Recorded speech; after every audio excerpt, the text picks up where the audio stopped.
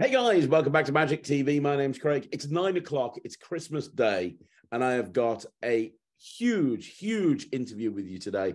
I have got with me who I consider to be the person who I consider to be the number one magician stroke mentalist in the world. I don't think there's anybody that is at this person's level when it comes to mentalism. He's been on the channel before. He's one of very few people that have come back on again.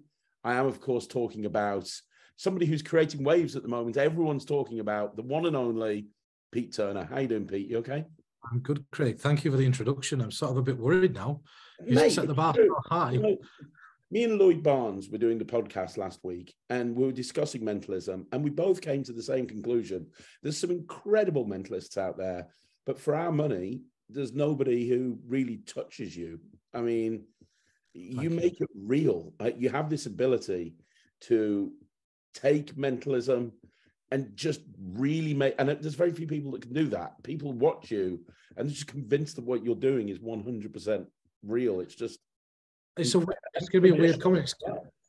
It's because for me, it is real. You know, I know it sounds daft if it's something that I can tangibly do. I tried to a lot early on, tried to make it as real as possible. And the only way we have a reference for what is real is to try for real and then just replicate that. So, but yeah, no, I won't consider myself, I've got to say, I won't consider myself the best or anywhere close. I just love what I do. You know, I spend as much time as I can engrossed in this. And I know we've had chats backwards and forwards about ideas and other bits and bats. And I think people only really see 2% of what it is that I actually contribute to magic and mentalism. They don't get to see all the other projects that I'm working on for other people and the other things that I create. And they'll look at something like that. And stylistically, it's so different to what I put out in my products. They never connect the dots and realize it's actually something that I've created. It's nuts. And that's one of the reasons I wanted to get you onto the channel, because obviously we've done an interview before. We talked about your life. We talked about your career.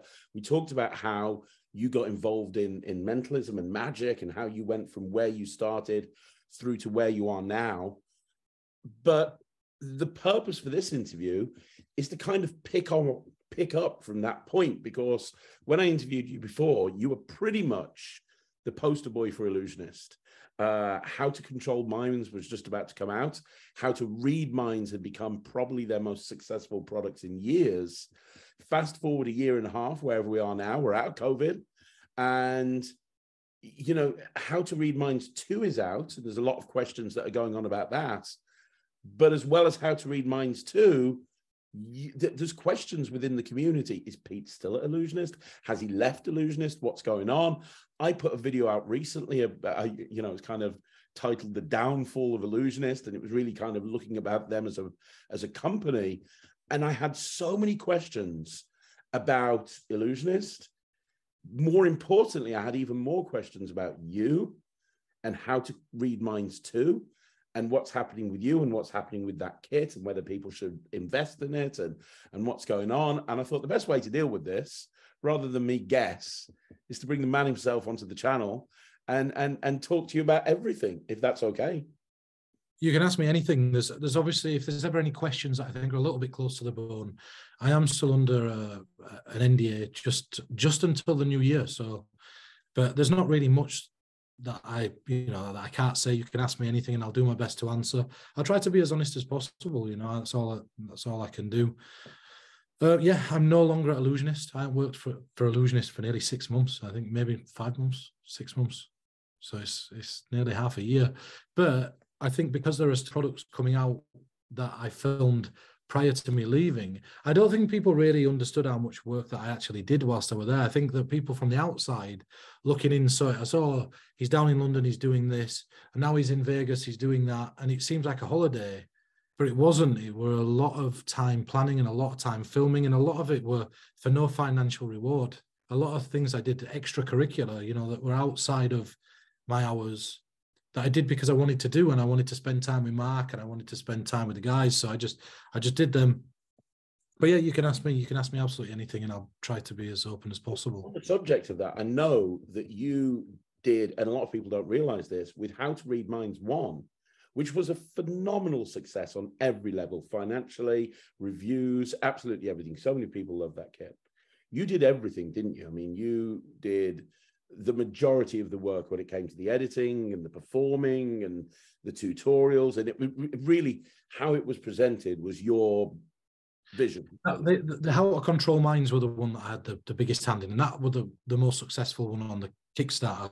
But How to Read Minds, what had happened was Lloyd Barnes was still at the company at that time, and they had an idea of what they wanted to do. They had an idea of, we want a credit card in there, we want like this in there, and they'd picked a couple of things that they wanted in there. And I sort of at first came in on a consultancy type basis. So I wasn't working for the company to start with. I'd gone in, we jokingly said in Vegas, well, let's do some work together. And what it was to start with is like a trial period of almost me consulting. And then I picked apart all the stuff inside the set. And then that set, I had 3 weeks. So like, in the trailer, Brad says, we give Pete Turner 3 weeks to prepare. That's true. A lot of the props that were in that set were ideas that I'd worked on before. I'd done stuff with credit cards. I have a catalogue of stuff that's credit card related. I have a catalogue of stuff that's ESP card related and book test related, and I know about word revelation. So it really like a natural fit. The only thing that I sort of, and again, I don't know why I'm bringing this up, but I'm like for tangents. I didn't like the ESP cards. So like that were the first thing. But what people don't understand about working for a company like Ellusionist, it's not about my say. And it's not about Lloyd Barnes' say. And it's not about Geraint Clark's say or Brad Christian's say. If Brad Christian came down to me and said, Pete, I want you to do this, we'd vote on it. And the majority of votes were the thing that swung whether we'd use something or we wouldn't. So even Brad Christian's word could be outvoted, or my word could be outvoted. And so I didn't like the ESP cards. I like ESP cards. I just didn't like the ones that were in the box. They were the only thing that I did prop-wise that I felt were a little bit not the way that I'd have done it. And I brought up my reservations, and then obviously they had a vote and they decided to keep them. And there were this feature where you could see through them. And that was the bit that I didn't like, because it made it very difficult in a light room to perform with them. But I have to say that in Vegas, I met with people that had them in their wallet and said they were the best cards that they'd ever had because of the durability. So it wasn't about me, but that when the criticism happened, that was the only thing that were critiqued about that kit, right? That was the only thing that were attacked about the kit with the ESP cards. So I thought that the second time round, when it came to How to Control Minds, which directly answers your question now, is one of the caveats of me creating that or doing that project was that I'd have more say in it, because I refused to put myself in the firing line for producing, and it wasn't originally meant to be a box. So this is the bit that people don't understand, right? It were originally meant to be a download, and the working title of the download was Jedi. And the original concept were going to be me walking up to a club, a bouncer stops me from going in, and I say, no, it's fine. And I do the Jedi wave and I go in, I get free drinks, and I'm using these mind control techniques in this set of obscure environments. That were the original concept for the download. Now, we had a discussion last time about the Stackwatch trailer. Yeah, I remember. And years ago, I used to stick to the format that's expected of magicians and mentalists. And that format is perform the trick. It doesn't matter if it's a studio version. I have a rule. So the rule that I have, if the trick is mechanical, so it'll work the same every time. If it's a playing card force or they're writing something on a billet, then I'll perform it out in the real world. If it's I'll perform it on my friends. I don't mind doing studio performances, because the performances on my friends are going to be the same every time. The outcome's going to be the same. If it's something psychological, I'll go out and I'll do it in the real world. So you see it on real world people. Yeah. Now, contrary to popular belief, there's no actors in any of the trailers. The screaming reactions that you see that's just us picking the right people. And I'll get more into that in a second. That's just us picking the right people. Knowing I consult. So I'm used to finding the right people. I can look at a group and go, they're going to be great for trailer reactions. We'll use those. It's just about having that eye and knowing. And so I'll go out in the real world and I'll perform psychological stuff. The only time that I broke that rule is in COVID, when I did the Legacy series stuff, because we couldn't go out and perform to real world people at the time. You were only allowed to meet with a little group of 6 people. And we made sure that outside of our 1 or 2 family members, the crew were down to that 6. So 4 people maximum. So we could only ever meet in a group of 6. And so when I was doing stuff for the legacy stuff, there were a couple of psychological things that I did in the performances for those. And I performed on like Mark or Dwayne or Geraint. And that was because we couldn't go out into the real world to do them. So they're the rules that I set in place for myself. But one of the stipulations was that this time, if I'm doing this, I want to have control of the edit. And looking at like the Stackwatch trail, I soon changed my format from I'm going to do performance explanation. And it wasn't a conscious choice where I went, right, okay, I want to stand out and be different. It was just, look, this is my vision. This is my canvas. These are my paints. So when I did Bigger Fish Files, I did a television episode, and then I broke that down. So instead of a performance explanation, you know, I'm not on stage. I'm making a TV show, and now I'm explaining the TV show. You know, so that's sort of my format in my head. Excuse me. So when it came to Out of Control Minds, I wanted this look, this aesthetic of this is how I want to do it, and then literally 1 or 2 months before going in to film that, I started talking to Mark again about the Dice Man stuff. Now, I have on my phone about 1,000 videos that never made it into the How to Control Minds stuff, because we had to cherry pick what went into it. Yeah. And like, there's a story in the book about 2 people trying to mug Mark. And I've got the video of the aftermath of that. I've got hold of these 2 guys and I'm literally telling them, try take some out of my pocket.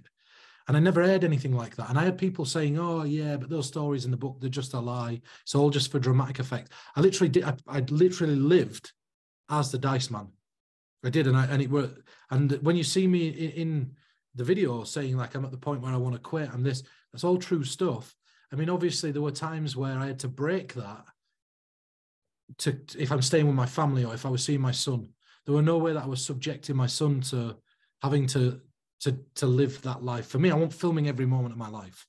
Yeah. So what you're seeing on camera there is as honest a representation as it can be. And that's what I wanted. I wanted that documentary based on the Dice Man. There wasn't enough dice rolls in there. Like the edit I sat in on, the first half, I went down to Wales and I sat with Dwayne for 2 or 3 weeks straight. And this is not an exaggeration. I mean, Dwayne, his patience levels for having me there, I was staying at a hotel. I'd walk across the road at 9 o'clock in the morning and I'd leave at 3, 4 in the morning. And I was back at his house at 9 o'clock the next day. And there were no breaks in between for dinner. It would just bring it in. We have a quick snack. Somebody like, you know, his partner would bring it in. We'd have a quick snack. We'd keep working. And every minute of it were constructed and designed the way that I had it in my head. I want to be sat in this chair. This is that piece of footage that I want from there. This is this. The second half, I had to do it I couldn't do another 3 weeks of it because I had consulting. So I had to do it from a distance. And so it were made to the specifications basically of what I wanted. And the trailer was cut the way that I wanted it. Now, I'm not saying for a second that other people didn't have a look in at that trailer and say, this should be there, because they did. But it were more a case of here's a bit more freedom. And regardless of whether people like the project or not, I mean, that is important. I'm not saying it's not. But you look at the numbers on that, on the Kickstarter, and because it was a project that was from the heart, and you said yourself before it came out, Pete Turner's been doing this stuff for 10 years. It really was stuff that I'd worked in every environment possible. I tested it in every environment possible. For me, we're at a point where it were bulletproof enough to put it in there. Then the concept were voted on to turn it into a box. So that wasn't my decision, right? Like, that wasn't my decision. I like the box. I love the red, the look of the box. I like the idea that it sits on your shelf. I like the commemorative dice. I like the book. I like the pen. It could have been a download. But like I said to you, I think last time, it were going to be $99 regardless of whether it had a box or not. So the only people that were benefiting by getting a box were the consumer. Yeah. It'd have been the same price regardless. I'm sure if somebody had have emailed Ellusionist and said, look, I don't want you to send me the box, but I'm going to pay you the $99. Just send me the links to the files or put them in my account. I'm sure they'd have probably done that. Yeah. So, you know, so it's, but yeah, so then that leads to this. So no, I'm not with Ellusionist. I am featured on this set. I'm featured, it's me that's, you know, that's on the set. The difference between this set and How to Control Minds is because I were at the point where we knew we were, How to Read Minds 2 has probably been in the works since How to Read Minds 1. I think it was probably even discussed a week or two after How to Read Minds 1. You know, like get thinking about what you want to do.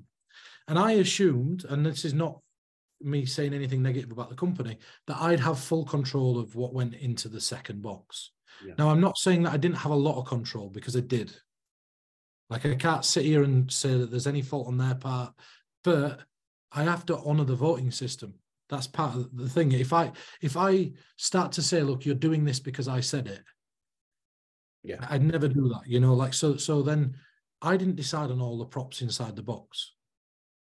So that's something. I'm not part of the editing process for the trailer, although edits were sent to me. But what my say would have made practically no difference on how the trailer were edited.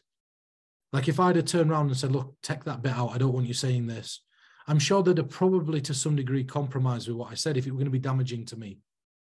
But I didn't edit the trailer. I didn't edit the project. I've not seen any of the footage for the project other than what I shot, which I'll get into in a moment. I'm not part of the quality control for the props. I don't even get a say on the quality of the props. I probably won't get to touch the props. I don't know. Maybe they'll give me them to sign off on. I don't know. I'm not. It's one of those where what I don't want is I don't want people to buy the set and then complain at me for the quality of the props that are inside it. I'm going to stay open. I have no say on the R&D of the props. I have no say on the quality control. I have no say. Look, it's not on me to do that. I left the company 6 months ago. I'm honoring my commitment to finish the box because I started it when I were at the company. That's it. That's as far as my involvement in the box goes. The ideas are mine. The explanations are mine. That, like, everybody I've had to reach out to, if an idea is somebody else's, I've reached out to, and we can discuss that in a second. But How to Control Minds, it were a passion project. I'm not saying this wasn't, but I'm saying that this were more of a team-built project where everybody had a vote, decided on what we're going to go in on it, and I just presented what I could. Well, before we talk about the new kit, let's address the elephant in the room. What did make you kind of move away from Ellusionist? Because it seemed like everything was going great. You know, like I said, you were the face of the company. StatWatch, huge seller. StatWatch 2, huge seller. How to Control Minds, huge seller. And you said yourself just there, you assumed that when How to Read Minds 2 came out, you would have control over the whole box. And if you were still there, you know, would that be the case? Would that not be the case? Don't know. I think if I were there, I would. Yeah. I think if I were there, I'd have a vote. So what made you decide to, what was the reasoning behind parting ways with E? So, like, I'm going to preface this by saying that I absolutely have no problems with anybody that's still at the company. In fact, I still talk to people there, you know, like there were no hard feelings, but I had other things that were happening in the background, and I'm going to try to answer this as carefully as possible. And it's not me trying to skirt around it, but I don't want to offend anybody, because that's not my intention. And you know that intention is everything, right? But I want to be as straightforward as possible. So I created a book before I joined Ellusionist called Attic Salt. And Attic Salt, the idea that I had with that book is I wanted to send it to a series of people that claim they didn't like my work, right? So I wrote it in a pseudonym, and the only review copies that I sent out, excluding a few friends, were sent to people that had stated previously they didn't like my work. And I wanted to see whether it was just me they didn't like or my work. And when I sent them the book, it got like amazing glowing reviews. You know, this is the best book I've ever read. And the book had been sat there for 4 years. So I'd wrote it 2018, 2019, it got put on Michael's roster. End of 2019, COVID started to creep in. It might have been 2020, maybe 2000. I can't even remember. It's been a mess. But basically, illusionists were never going to be a permanent thing. Like, let's be realistic. Like, everything has to have an expiration, and it's not anything against illusionists. It's just about when you're creative, you've got to ride through that period, and then, you know, something else might take your interest. And they never restricted me, and they never held me down. They always let me consult. They always let me do lectures. And if I'm really honest, like if I'm brutally honest, through COVID, they were a godsend. When I couldn't go out of my house, well, when I couldn't go out or nobody could go out, they were still giving me a salary. So you know, Brad and everybody else there were a lifeline, and I never take away from the fact that they did that. Coming out of the other side of COVID and everything started to normalize itself, this book had been finished and I wanted to release it. I decided that I didn't want to rewrite the whole thing and put my name in it. So even though it was designed by me, it went out under the title Henry E. Leon, and that went out, and then that, like a major success, sold out in like a couple of hours. Like people were complaining when people reviewed it because they felt that they were being taunted at the fact that they couldn't get a copy of the book. He sold that fast, right? It were nuts, like really nuts. And it was a totally different audience to the illusionist audience. Like these were, you got to remember that outside of the illusionist stuff were more commercial based stuff. That's not really where my head lies with my own creations. Like I were always compromising artistically to match the vision of the vote system. So even though How to Control Minds was mine, and that's a glimmer of my stuff, and the Legacy series is a glimmer of my stuff.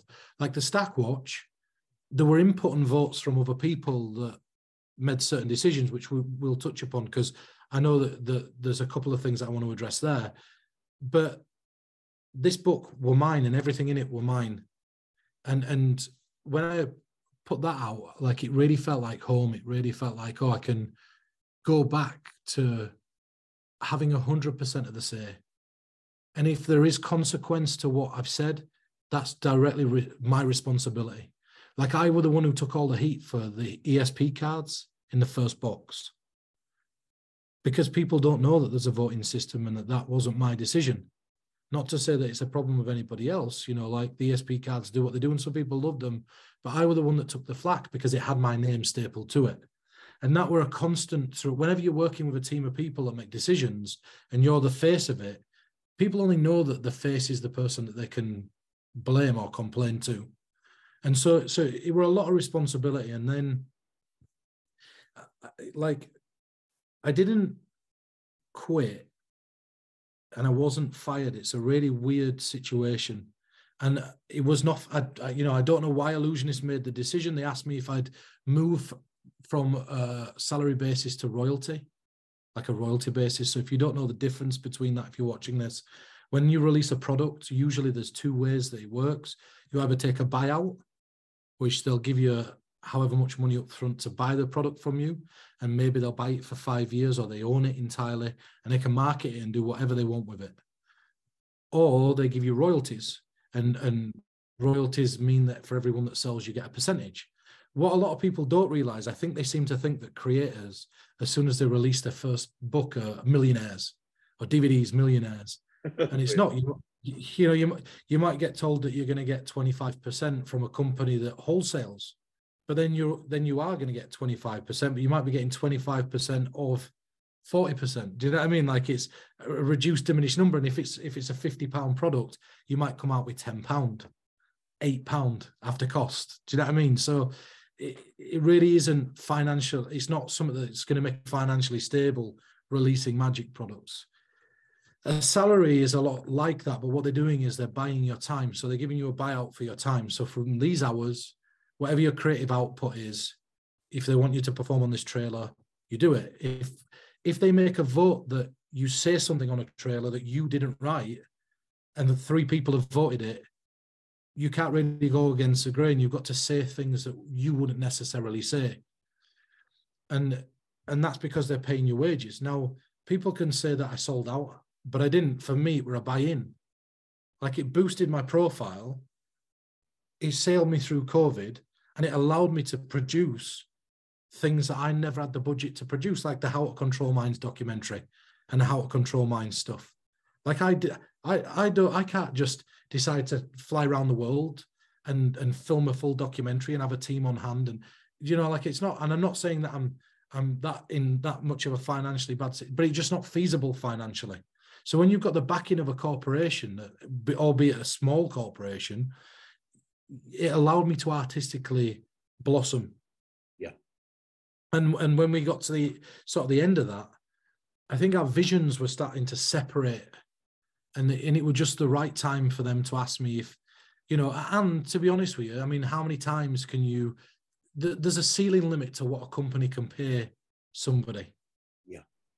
Do you know what I mean? And when I'm putting more time in and I'm doing more, I want more, because that's time I'm taking from my family and my friends, or doing something that I love. And so when they hit that ceiling limit, I think it were only fair for them to offer me percentage so that I got paid when they got paid. Yeah. But I didn't want that. So that wasn't why we're at the company. I were there for that stability through that period. And because I had things that I wanted to go off and do anyway, it just seemed like the natural time to turn around and say, look, I don't really want to do royalties. Like if it's not a salary basis at the rate that I'm asking for, then, you know, like we've come to the end of our journey. But that doesn't mean that the door's not open for us to continue doing things. But I have to accept that when we do things together, that there's a voting system, and I've got to honour that voting system. Yeah. Do you know what I mean? So and that's what I like about you, Pete. As far as I know, and I speak to a lot of people, you've never burnt any bridges ever with any company. You know, people would be, I think you could probably pick up the phone to any magic company anywhere in the world and go, hey, want to work with me? And they bite your hand off. Yeah, like not purposefully. I mean, we all say things, I think, sometimes in the heat of the moment that we regret 10 minutes later, you know, and I have had rants at companies and fought, but only when I felt were just. And like, there's been times where certain companies have had people illegally upload stuff of mine, take royalties for it, and then they refuse to take it down. I think I'm just in that situation to turn around and say, look, you don't own the IP to that. So why is it selling? We shouldn't be wholesaling. And just 2 weeks ago, the same product that I had a rant about 2 years ago were back up on wholesale again. And it somehow slipped back through the cracks. I've said things about companies that I don't regret saying, but I'm the sort of person that if I'm not, and to be fair, you know, I said things behind closed doors before I ever said anything publicly. I'm always fair like that. So I don't want to burn bridges. I don't want to fall out with people. I don't want to argue with people. I just want the most simple. I love my mentalism, and I just want to go perform it. I want to capture my vision, and I want to share my art, and that's it. And Ellusionist allowed me to do that for 2 years, and then the moment that it come to a point where that were changing, we parted company. Do you feel that you got to a point where, I don't want this to come across badly, do you feel that you got to a point where working with Ellusionists was stifling the type of mentalism that you wanted to do? Because their base, their fan base is primarily people that are very new into magic and mentalism. They probably don't know that much, which is why a Kickstarter campaign works for them, because they're attracting people that don't know a great deal. Whilst, you know, a lot of them, you say you love mentalism, which I know that you do. You talk about a book that you've written. That's probably going to be more hardcore mentalism, which probably wouldn't fit with the Ellusionist brand. So what I mean is, do you think that was one of the things? Maybe there's certain things that you want to explore that wouldn't fit in or be a commercial viable product for Ellusionist? There's a lot of, I mean, like I say, I only ever really talk about 2% of my ideas, and I sort of treat it like a consultancy position. That's the best way to put it. I treat it like a consultancy position. So I was writing for me if I was not me. Yeah. That's the best way. And I wouldn't say it was stifling my creativity, but it certainly, there was certain like, for example, there's a lot of things that I couldn't focus on because I was spending time focusing on other things. That's probably the best way to put it. I wouldn't say that they were ever really stopping me from doing it, because I could have done whatever I wanted to do. That's the honesty.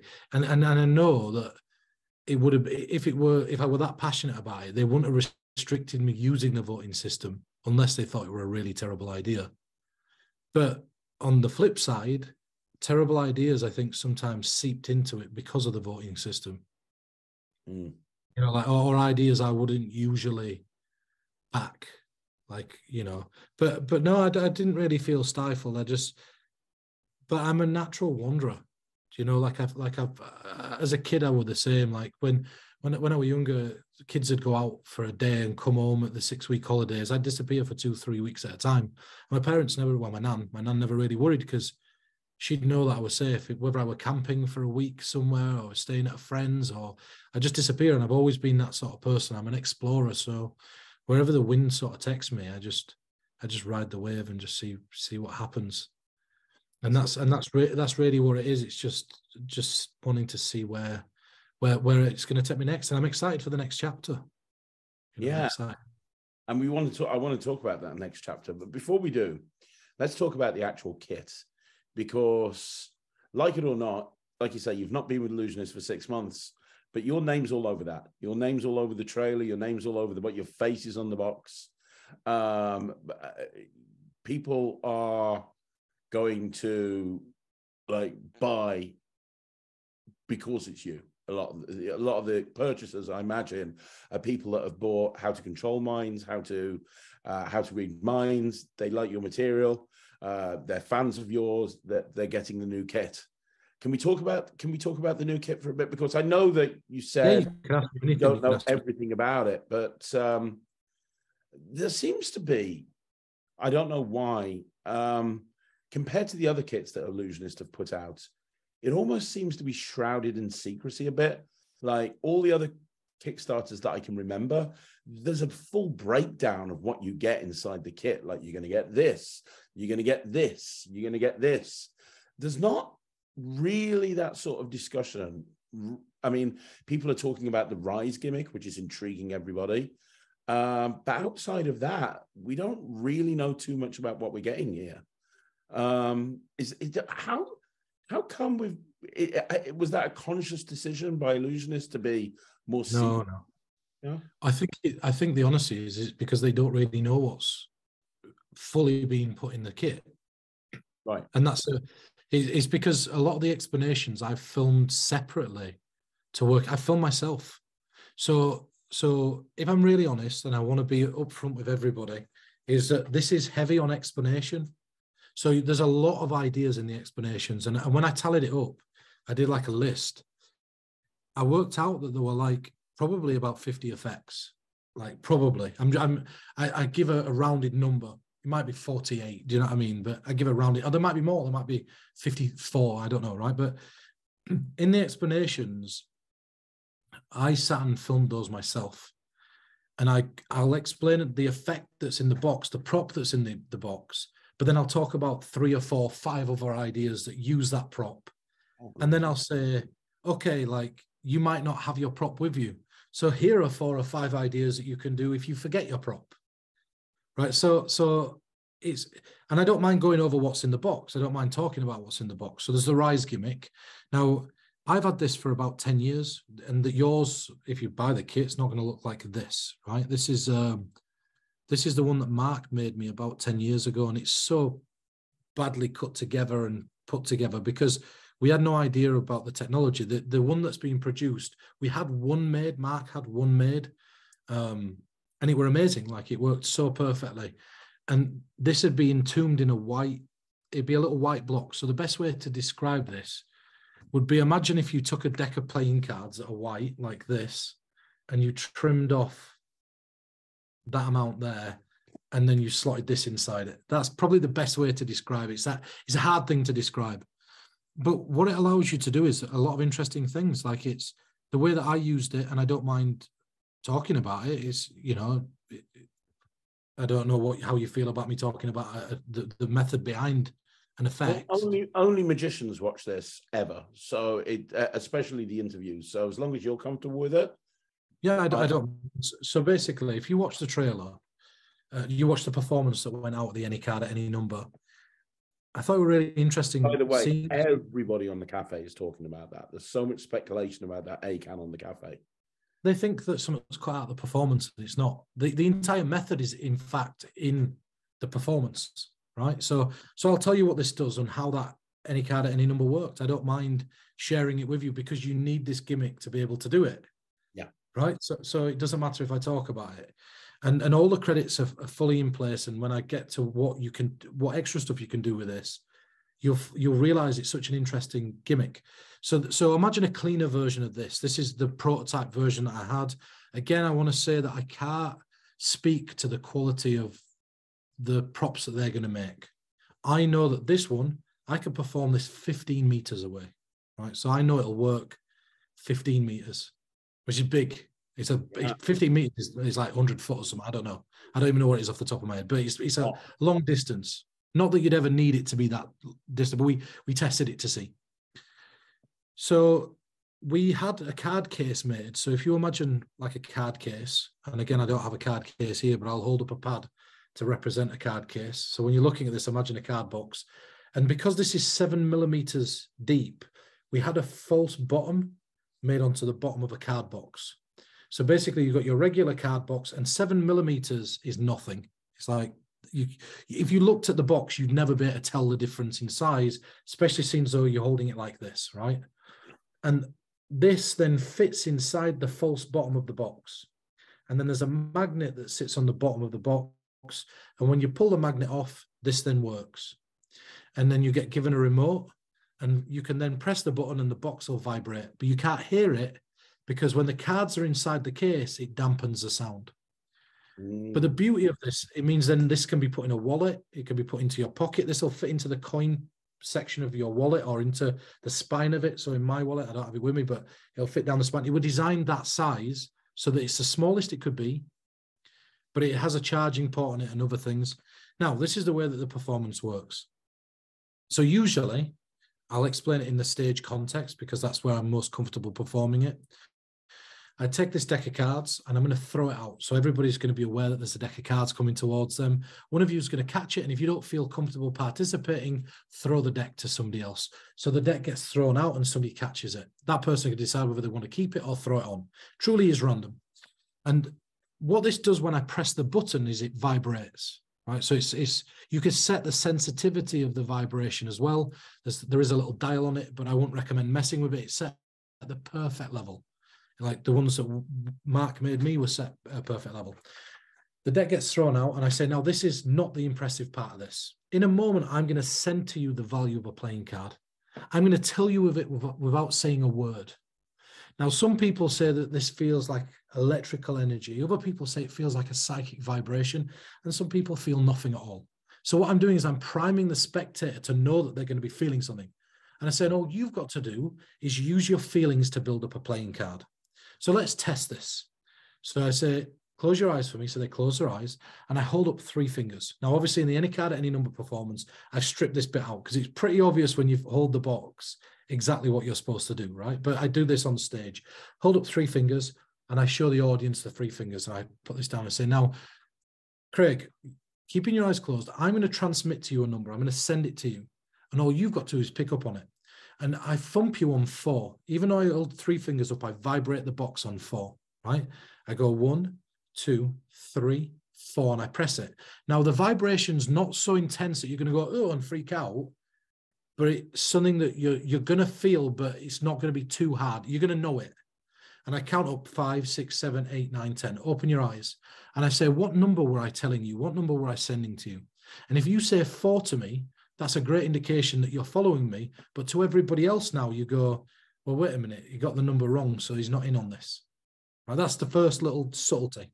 And I turn around and I say, I think you'll be all right for this. And I say it like that, almost like the audience now know this were close for you. I think you'll be all right for this, right? And I say, so we're going to build up a playing card. Now they're holding the box, so it's isolated from me. All you've got to do is use those same feelings to build up a card.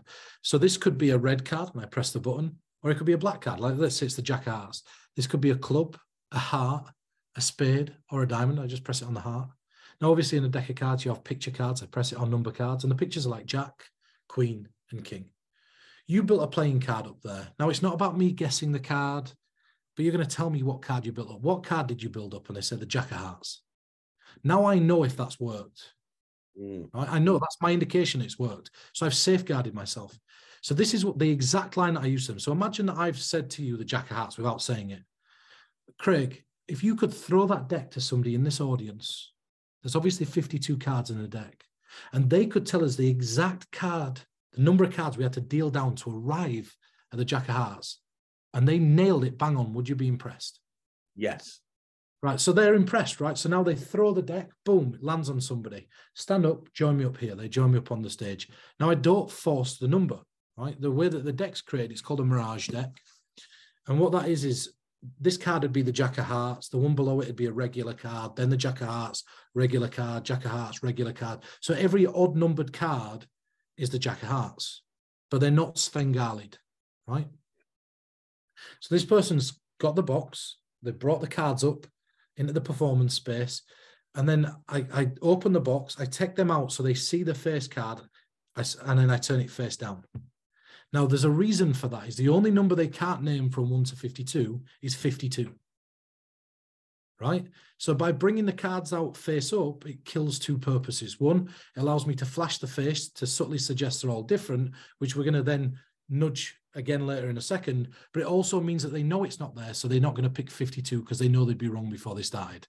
But I say, now I want you to think of a number from 1 to 52. And in a moment, we're going to deal down a number of cards to arrive at the Jack of Hearts. Now, I created that line so ambiguously that line, we're going to deal down whatever number you name to arrive at the Jack of Hearts. How many cards are we going to have to deal down to arrive there? If they say any odd number, I point to the table and say, we've arrived at this playing card. If you'd have gone one card more, now I could turn the next card over and show it, or one card less, this would have been different. Now I collect the deck up. If they say an even number, then what I do is I go, we've dealt down these cards to arrive at this playing card. And I just point to the card in the hand. So it allows me that leverage. And then I go, take that, put it to your chest. Now, if you'd have gone one card more or one card less, and I can show the one card more, one card less, put it back together, put that on the table, say, again, what card are we looking for? They say the Jack of Hearts. If this were the Jack of Hearts, be incredible, right? Turn it around and show everybody. So now they've seen this face card. They've seen what the next card and the card before would be. And for the person that caught the deck, that's a card at number. For the 99 other people, whoever you put 90% of the 99% of the audience, it's an any card at any number. Right? That is amazing. That is, I mean, that is a perfect example of dual reality done correctly. I mean, that's just great. And the beauty is that I'm saying the reason that people don't feel the need to talk is because I'm saying openly, this is not the impressive part. I'm going to send a playing card to you without saying a word. I'm going to tell you it without saying anything. And when I transmit this to you, some people say it feels like an electrical sensation. Other people say it's a psychic vibration. Some people feel nothing at all. So I'm priming them, but I'm saying this is not the impressive part. I'm telling you this without saying a word. So I'm very open with the fact. So then you sat there and go, yeah, he's told everybody that he's telling me this card. So you don't feel the need to mention it, right? And when I were on Fremont Street, one of the things that I were doing, and I thought this were great, is when I found a couple that were on a first date, I'd grab this couple and I'd say, you're out on a date, you're out on a first date, or they're a married couple. And I'd say, would you mind putting your relationship to the test? And they say, not all. And I'd say, right, you're going to pick a card. Could be any card in the deck. You're going to guess it. I'm going to teach you what you need to do to be able to read your partner, right? So now I'd force whatever playing card. I'd let them pick them. They were a marked deck. They could pick any playing card. It didn't matter. And now what I'd do is I'd lean into the partner and I'd say, I'm going to be really honest. You don't have a cat's chance in hell of guessing this without me telling you. So in a moment, the cards are going to be in the case. And I'm literally going to read that person and give you the answer and let you take the credit. And all you've got to do is whenever you feel it, just go with your feelings. You'll understand what I mean. So now I'd lean out, right? And literally I'd say, now I obviously don't know what that card is. So just imagine sending it to me and sending it to your partner. And now I thump them on the right card. Now this person can never expose the fact that they've been thumped, because to do that, they have to kill the fact that they're on a first date, right? So, but also, let's say that they did. right? And this is a bit where people really need to understand these type of routines. Let's say that they did, and they go, no, he was just giving me the answer. He was telling me it. Well, how did I know the answer in the first place? So the power's never taken away from you as a performer. You still had to read that person to give that person the information. So even at worst, somebody, and on a first date, somebody's not, or even married couples, and not, they're going to keep that secret to themselves because it were to test the relationship. But if they do expose the secret and they go, yeah, he was just telling me, he was just cueing me, well, then how did he know it? You still get the credit for reading the person. So it's never really, it doesn't matter if they talk, you're still getting 100% of the credit, right? And so this device allows you to take your best friend into a bar, and it allows you to put that in their pocket and turn them into the second part of your two-person telepathy act. We know practice. This device will also, if you perform lift, you could perform lift from the other side of a room whilst the person's got their eyes closed and get them to do things using this instead of the other methods that are used. And that's what this device was designed for, right? It was designed for me to, at a distance, be able to turn somebody that I just taken, or even just a bit of fun where I bring somebody out of the audience. I mean, let me give you two examples that are on the set so that anybody sits here and goes, oh yeah, but you're just instant stooging the person. The amount of people that don't realize how powerful a technique like that is if it's framed correctly. Right, like if I imagine I talk about a parlor psychic that used to travel from parlor house to parlor house named Frida Roundtree, and this is a true story. And Frida was so good at what she did that she literally fooled the medical community. And she'd go and she'd visit doctors and scientists and she'd fool them. They'd talk about her at a town hall, and then she'd have a sellout audience because people from every single town had come to watch the marvels that she portrayed on stage. And skeptics, no matter how hard they tried, couldn't figure out how she was doing what she was doing. And her family were hounded so badly that they distanced themselves from their own mother because they didn't want to be part of it. So to keep her family from being attacked, on her deathbed, she come out and she said she were a fraud. She never exposed how she did what she did. But I read some papers that taught me the techniques that Frida were using, these fraudulent psychic techniques, to make it look like she were doing these incredible things. And I wonder if those techniques would still fool the modern day audience. So can I have somebody come out of the audience to help me out? And we're going to use these fraudulent psychic techniques to see if we can fool a room full of people that do know better than the people of the SDE, right? So now when you bring the person out of the audience, if they go back and go, oh, yeah, we're using this technique to tell me to the one person that's their friend, well, you've stated that openly. You're using the techniques of a fraudulent psychic, and they still don't know how you know the information. So there's still a piece of the puzzle missing where they're like, yeah, but I still don't get how he managed to read the person.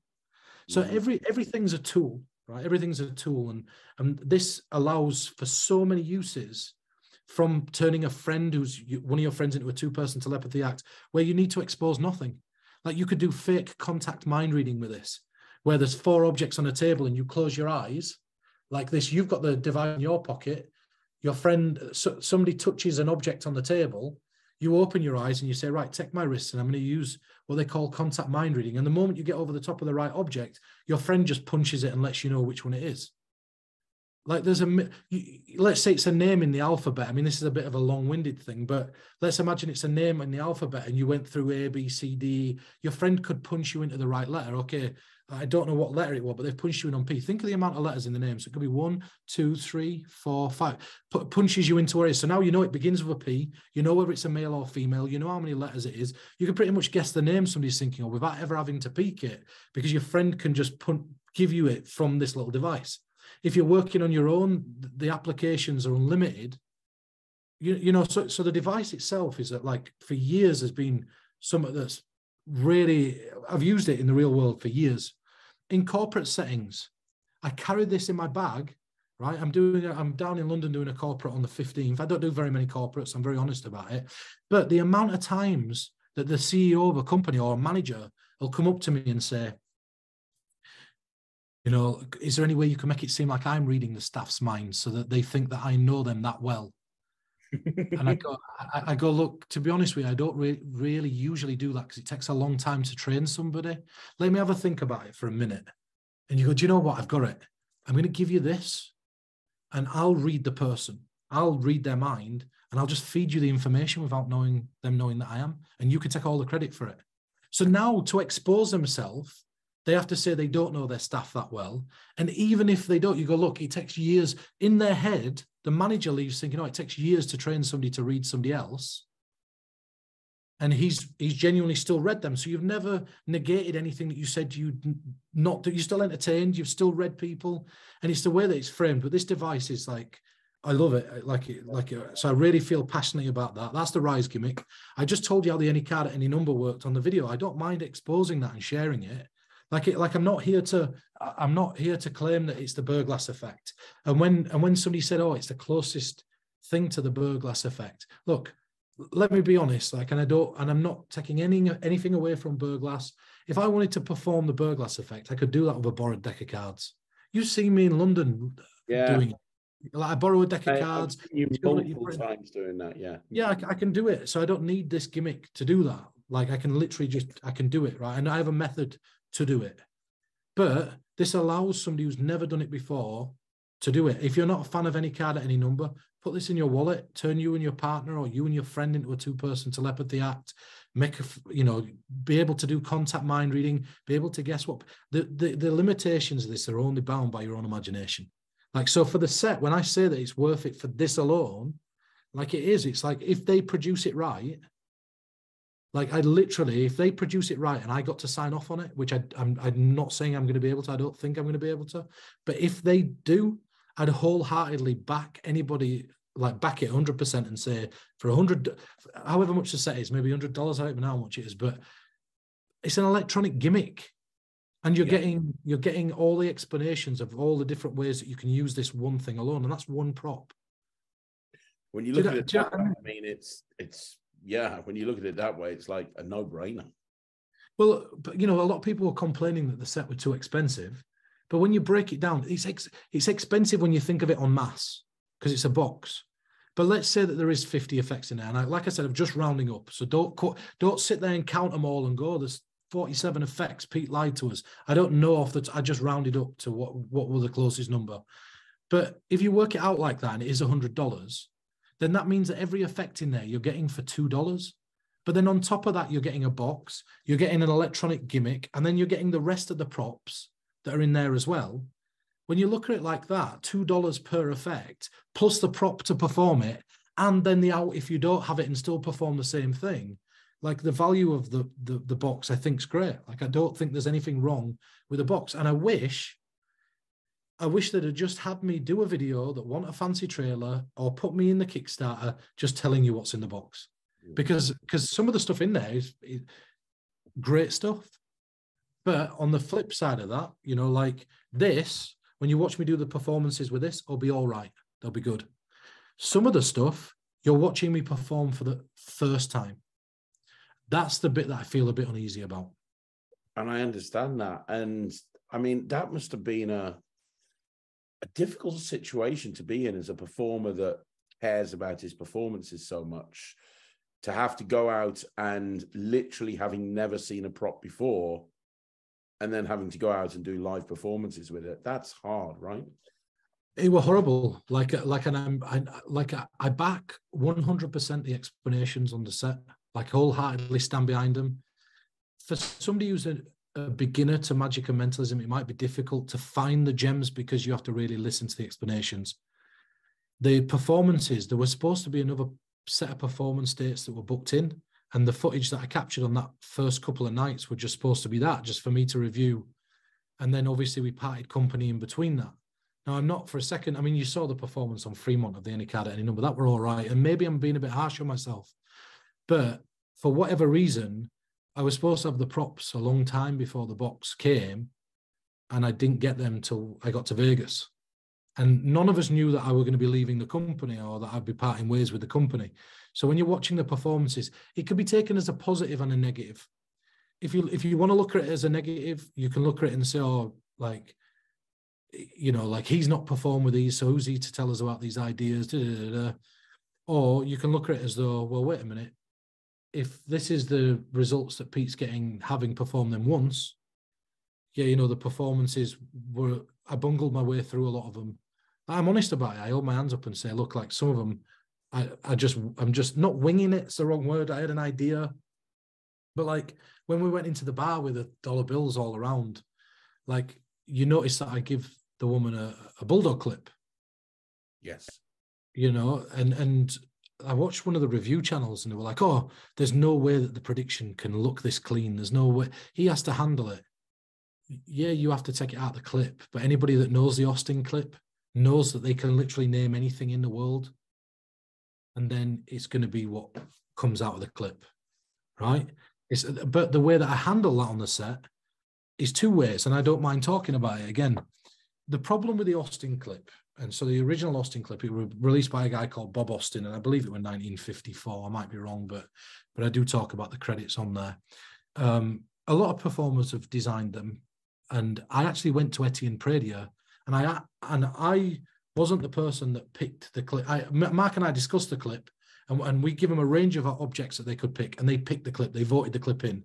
I personally went up to Etienne Pradier at the Leeds Magic Jam, and I said, look, they want to put a bulldog clip in the box. I know you've got a bulldog clip. I know that, you know, people, when they think of it, they think about you. I don't want to offend you in any way, shape or form. If you say to me, no, I'll pull it. Do I have your blessing to put it in there? And Etienne, being the gent he is, said, oh, of course, put it in, you know, like the most incredible guy said, put it in. So everything that you see in the box have got the relevant permissions. You know, there's an any card at any number that were donated by Andrew Gerard. If you don't know who Andrew Gerard is, I'd consider him one of the best mentalists in the world, one of the best creators. His mind is phenomenal. And he gifted me the any card at any number. The Out of This World to put in there. Mick Clark gifted me Memory Shuffle, which is an effect that's years old, but with my little touches in the explanations, like I talked to come out as a performance on the socials for Ellusionist, and it's blown everyone's mind. And the ending of that, there's a better ending. So that's the ending for version 1. At the end of that, when you get down to the spades and diamonds, I literally share a way. I don't have a performance of it, and I'll explain why in a moment, but I share a way where you've done the hearts, you've done the clubs. The spades and the diamonds, you can hand to a spectator, showing them the mixed cards, give them a legitimate shuffle, put them together and have them do a perfect Out of This World with the spades and diamonds as the kicker to the back end. It's like a beautiful piece of magic. It's a beautiful piece of mentalism. And then there's an Out of This World that's done over the telephone. Like you see it in the trailer done, and I can literally tell you what cards, black or red in your hand. And it's an old concept. And then I put the kicker on the end. Do you know what I mean? And I talk about, and then I feather in the sneak thief peak for being able to do it with a borrowed deck of cards at any moment. So it's like there's, for me, there's a lot on the explanations. If you're looking for, are going to be incredible. If you don't look for them, then, you know, like maybe the performances are going to be seen as weak. I don't know. I can't comment because I haven't seen them. I filmed them, and I can't remember what they are, but I wish that people watching it know that I got the props for the first time. You're watching me perform them for the first time. If they're the results that I'm getting with these props, having touched them for the first time, with practice, you should be able to see the results that you'd get. Do you know what I mean? Like that.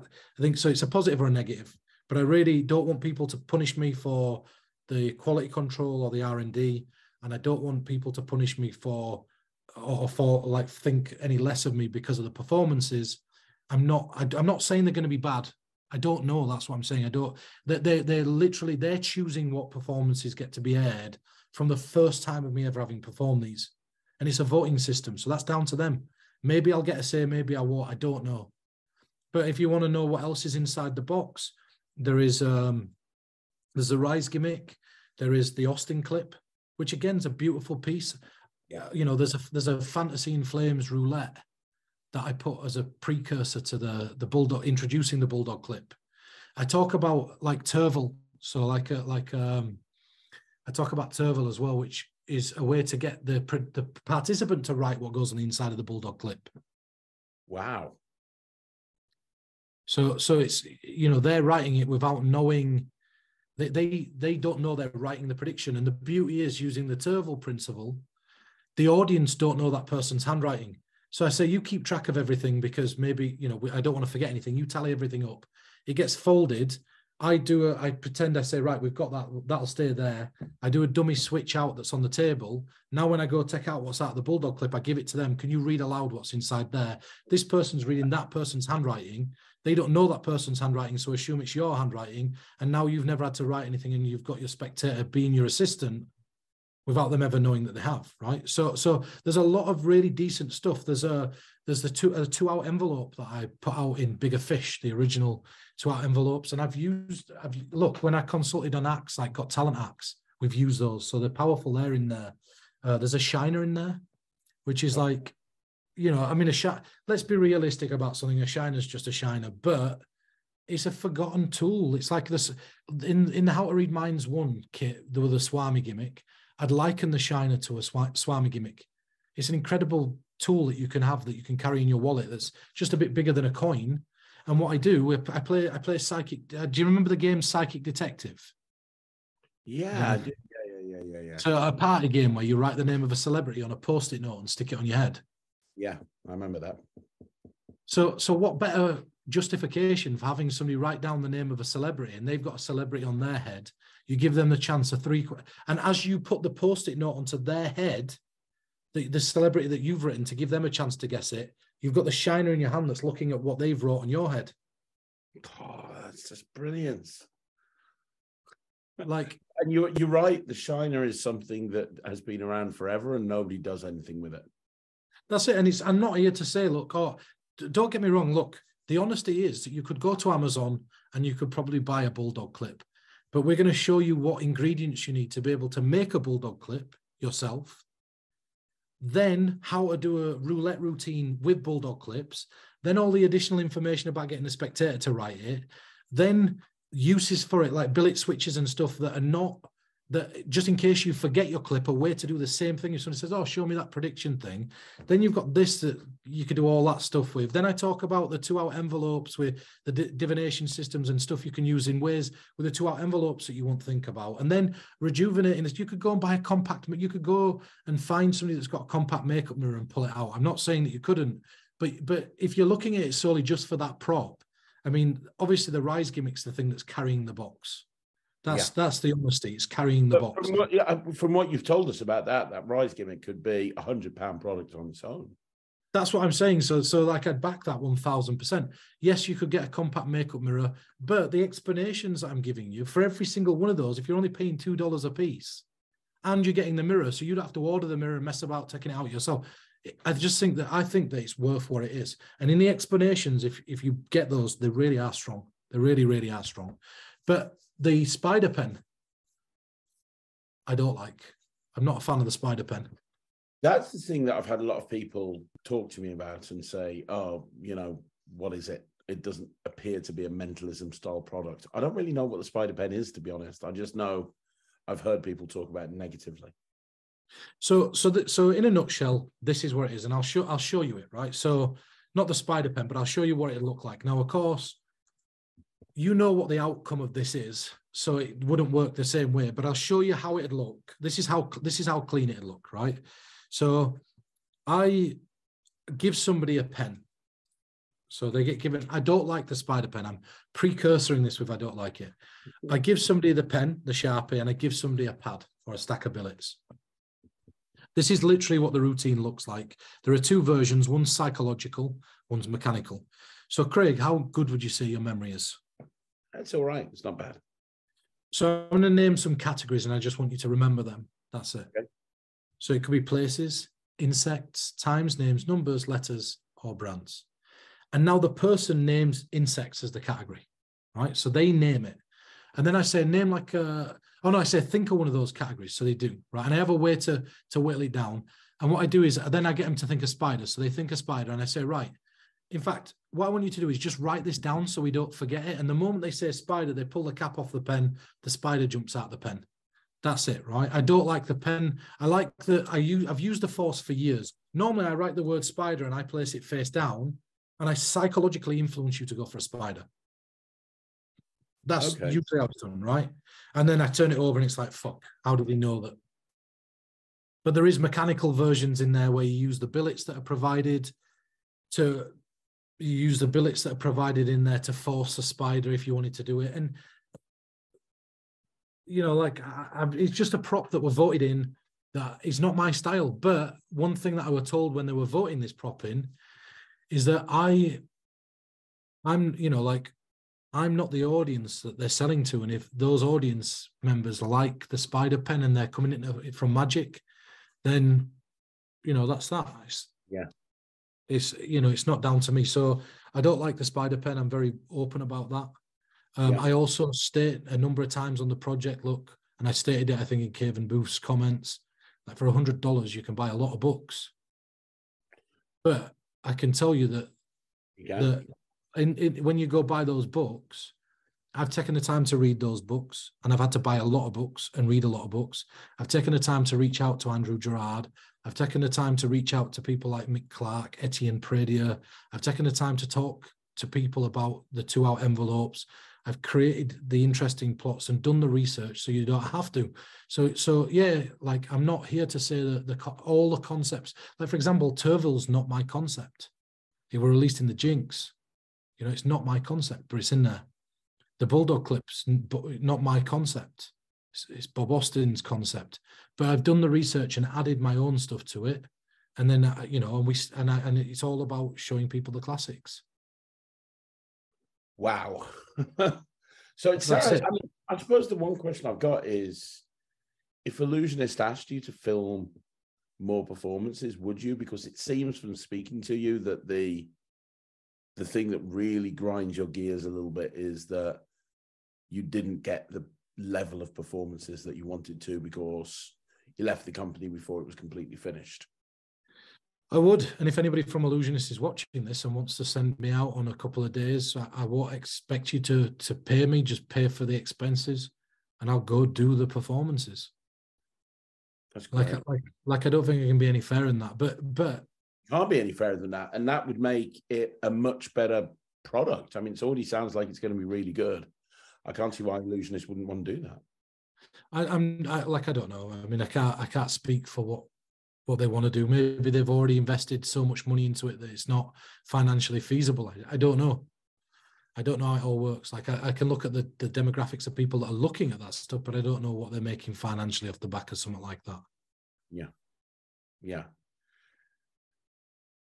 So, wow. Okay.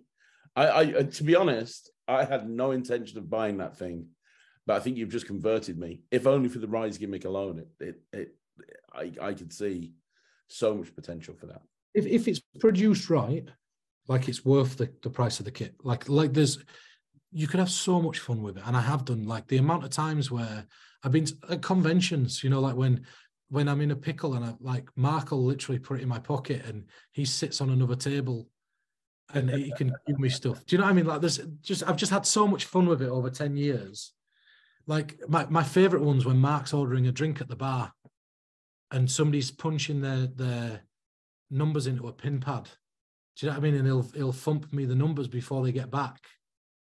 And then they come and sit down and I say, oh, can I show you something I'm working on? And I just nail their pin code out of the blue. And Mark's still at the bar, so there's no way he could have told me it, you know. Like I love little things like that, where tiny little things where it's just fun.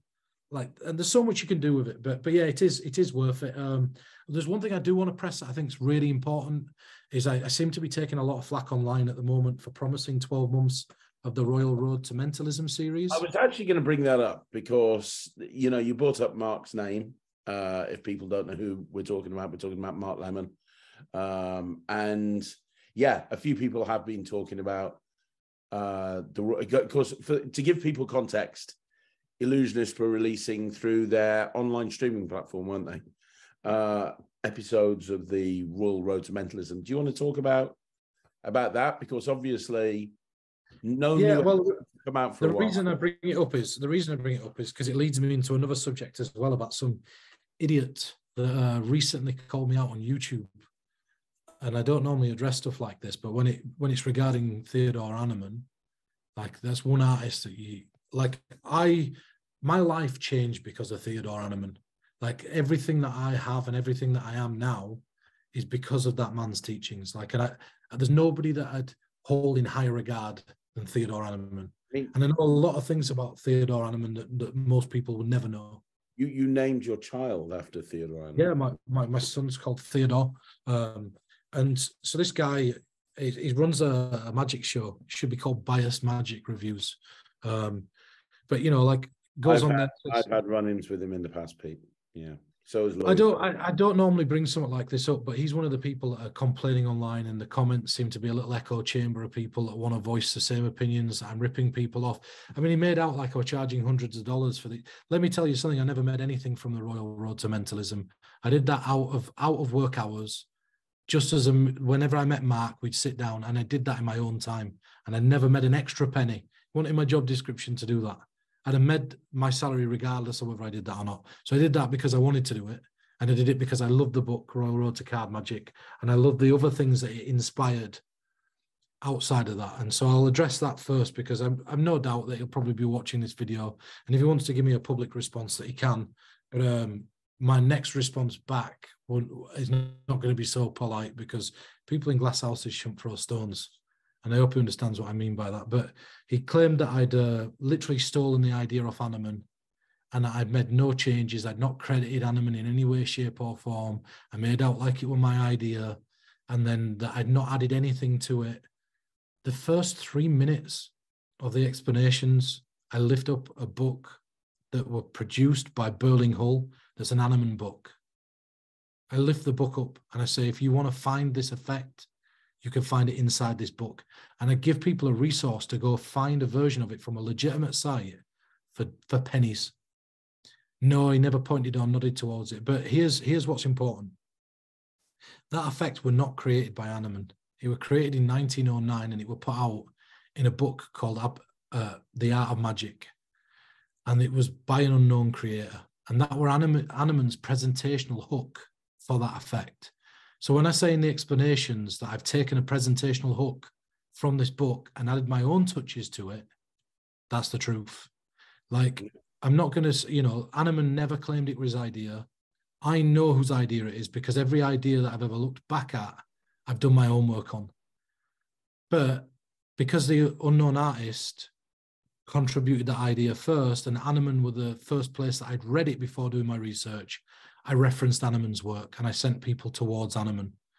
I'd never steal from Heinemann. And then when I took the idea and I made the changes that I made, adding my own touches, I talked about doing it on billets with drawings, and then using white gel pens to make the one-way marking systems.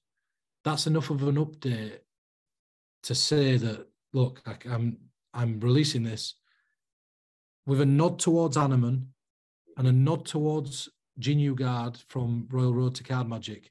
And then he come back at me in the comments and said, you tell me where the one-way back marking system's found in Royal Road to Card Magic. I'd love to hear it.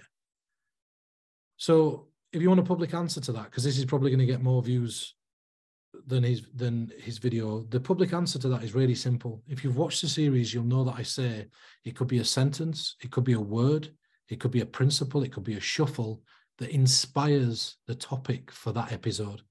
In episode 3, there's a topic that's about whispers, and a comedic whisper is mentioned in Royal Road to Card Magic. That's not an effect. It's a fleeting moment. There's nothing to do with the effect. It's just a comedic moment. Yeah, it inspired an entire section on whispers. And I went outside of Royal Road to Mentalism and did my research and brought in things from outside of Royal Road to Card Magic into Royal Road to Card Magic, mixed with my own principles to create that episode. I initially wanted to do something on topsy-turvy cards, which is this idea that you take cards and you reverse them. Yeah. And we more affectionately know that as a slop shuffle, right? But when I was designing ideas, I put a pin in it and I put you reverse cards to the point they're seemingly mixed up. And I couldn't figure out anything that I thought were interesting enough to share. So when I punched in at my notes, reverse cards, the Heinemann idea came up. And then I brought ideas from Heinemann and the Art of Magic into what had been inspired by the effect that were inside Royal Road to Mentalism. So yes, one-way markings and one-way back designs weren't mentioned in Royal Road to Card Magic, but had I not read topsy-turvy cards and I'd not read the idea of reversing cards, I want to punch that into my notes, which then inspired me to go back to something I read of Heinemann's and reference a presentational hook that he borrowed from the Art of Magic.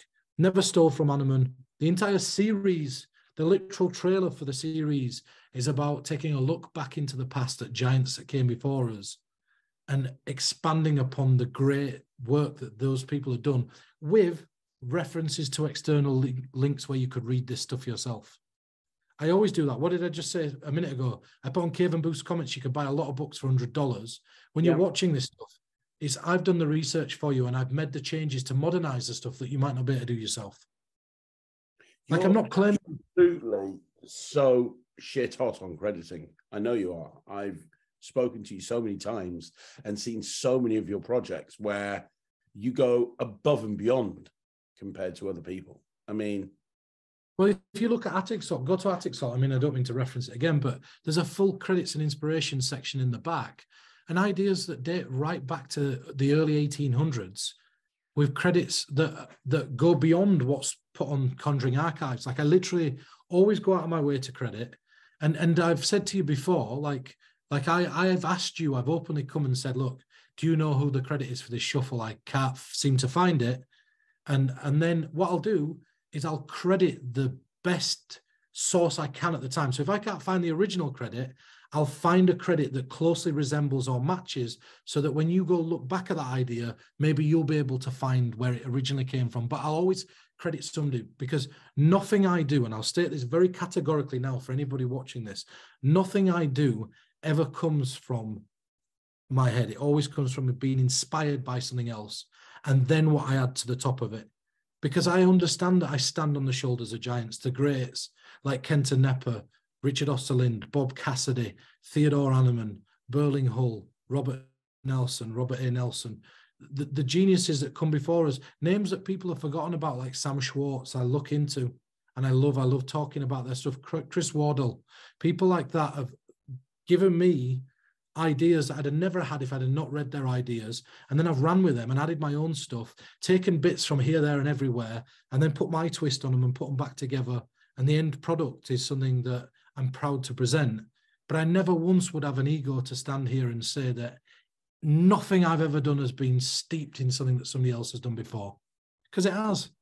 You know, my presentation for PK Touches, if somebody like Banachek had not done PK Touches, then I'd have never have come up with a PK Touches of my own. I'm not saying that what my PK Touches looks like Banachek's. I'm not saying it does, but it wouldn't have existed had I not been inspired by something like that. Yeah. So for this guy to come out and say that I ripped off who I'd consider my idol, like, and I don't idolize anybody, you know, but this guy he changed my life, and his philosophies got me off of a life of fighting and a life of struggling and hustling and a life of doing things that I probably shouldn't do. It got me out of the gutter, and to try and say that I'm spitting in that man's face and not crediting him when I'm the biggest advocate for him, I thought it were a bit of a slap in the chops. And so, you know, it spoke more about the integrity of his review channel. He for somebody who refers to himself as unbiased, there's a lot of bias going on. Yeah, I could say a lot about that guy, to be perfectly honest, a lot. But you know, I just don't get it. It's like, look, I'm not claiming to be something that I'm not.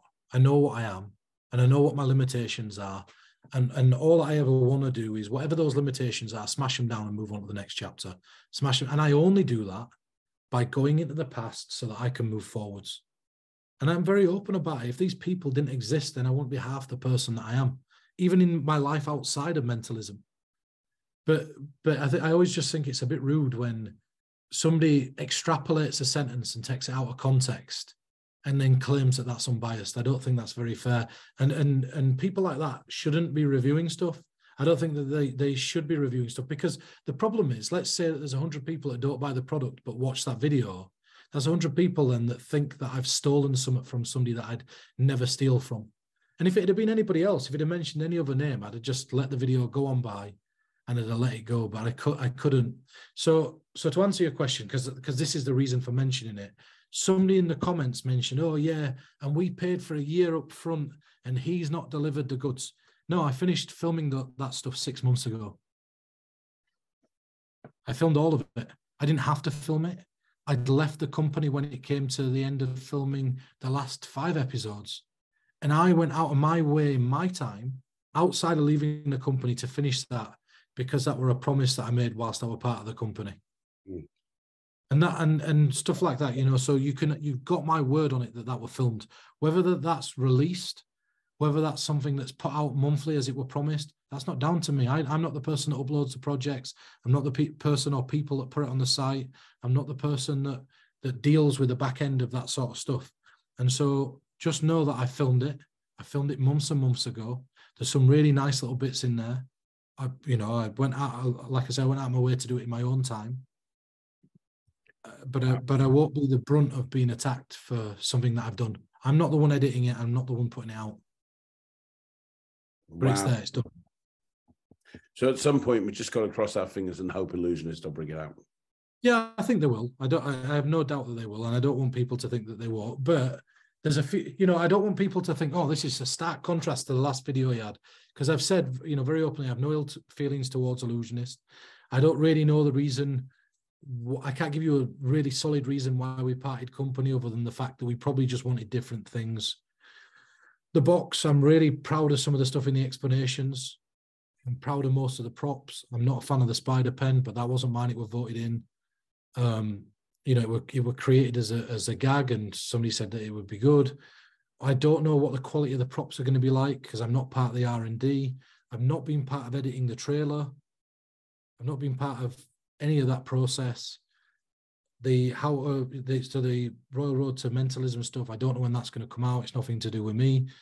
And, you know, am I ever going to go back and work with Ellusionist again? The door's always open. Like, I don't know what's going to happen. I might have something that they want, and if they want it enough and it works and the deal works, then I'd probably go back. I have no ill feelings towards them. But have you got any other questions about Ellusionist? You can ask me anything, and I'll do my best to give an answer. Wow. You mentioned earlier on that you wanted to address something to do with the stack watch. Yes. So I know I made promises when I was there that I were going to, during COVID, that I'd go out and I'd film performances of the stuff for the stack watch. I don't know if that's going to be a possibility. So I want to apologize for saying that. Like, at the time, I don't want anybody to think that my intention wasn't to do that. I were told at the time, look, like, we'll go out and we will get these performances. If Ellusionist rang me tomorrow and said, do you want to go get these performances? There's a venue in London, we'll send like Dwayne down with the camera, go film some, I'd happily go film them. Like it's not something that it's very easy to think that I'd be able to do this off my own back. And it's not that I can't do it off my own back. The honesty is that if I had the time to do it, I'd do it. But I'm working on so much right now, and I'm almost over a barrel with my time, that it's just not feasible for me to be able to do right now. And so, but I just want to apologize for making that statement and making that promise. Like, I did fully intend to uphold like my side of that promise, and for whatever reason, I don't think it's going to be possible. Yeah.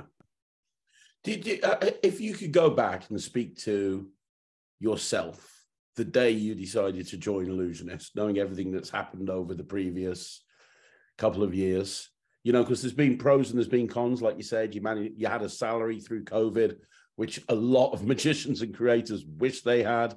But then obviously there's been elements of certain things that you haven't been too happy with how things have panned out.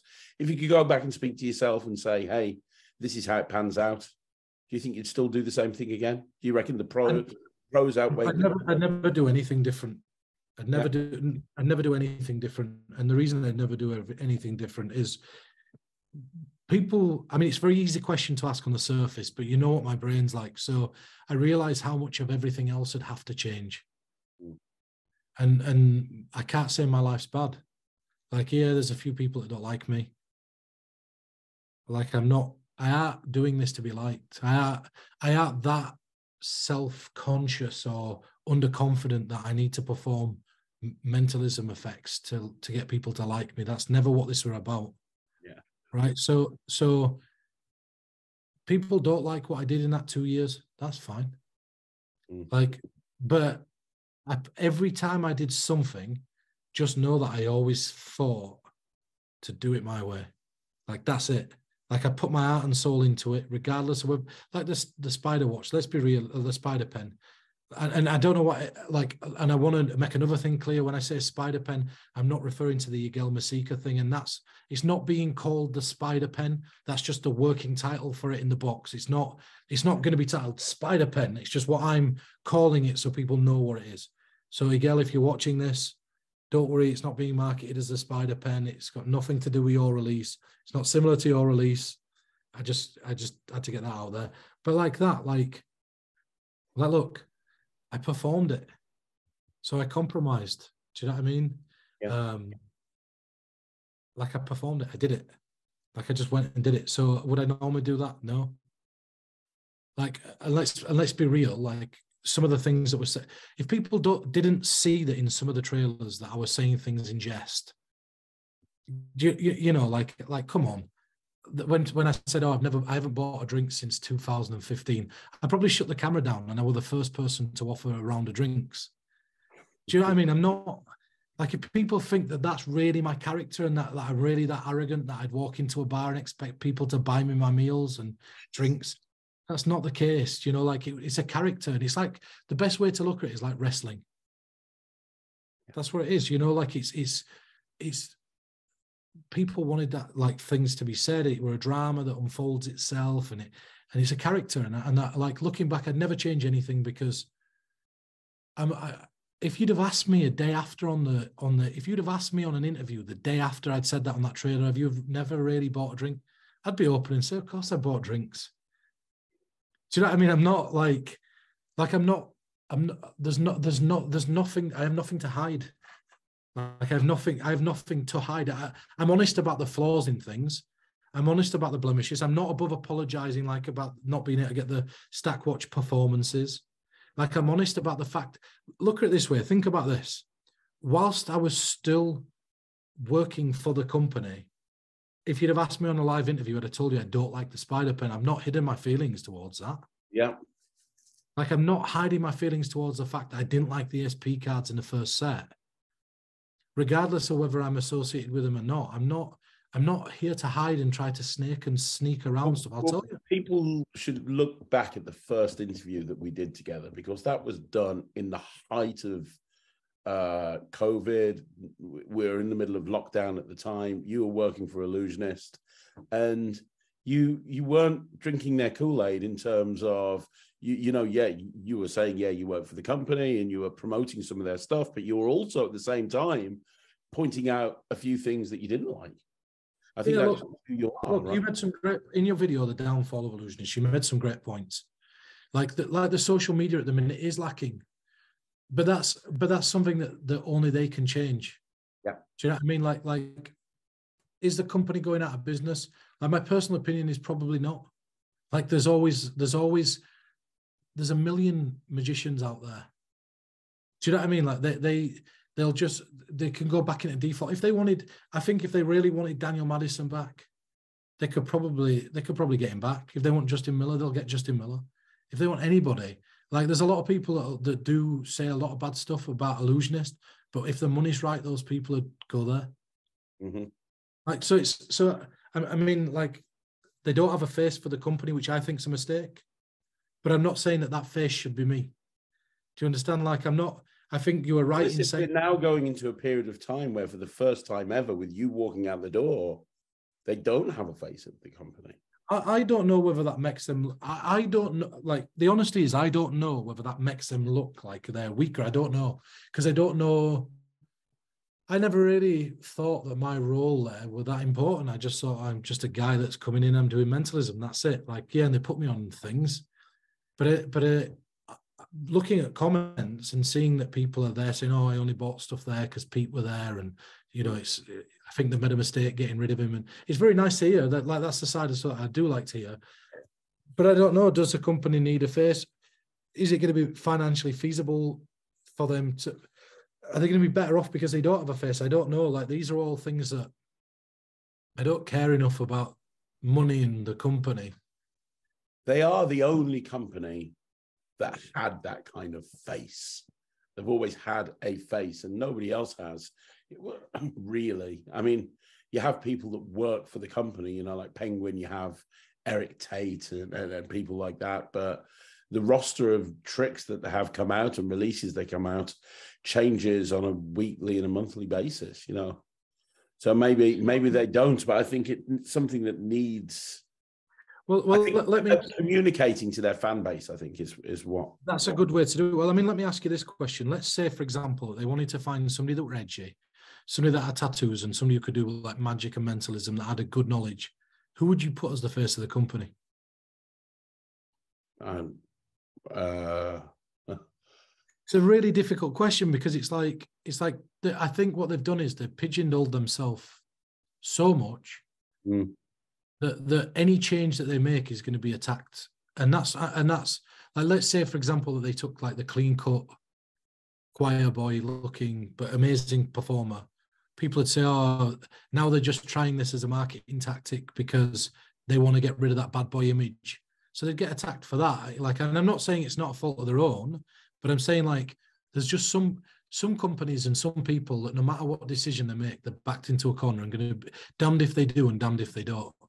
And that's not me sticking up for them. That's just me like looking at it from like, it's so hard. I've sat and thought about it and thought, right, okay, who would fit their MO right now? Like who would go into that company and fit?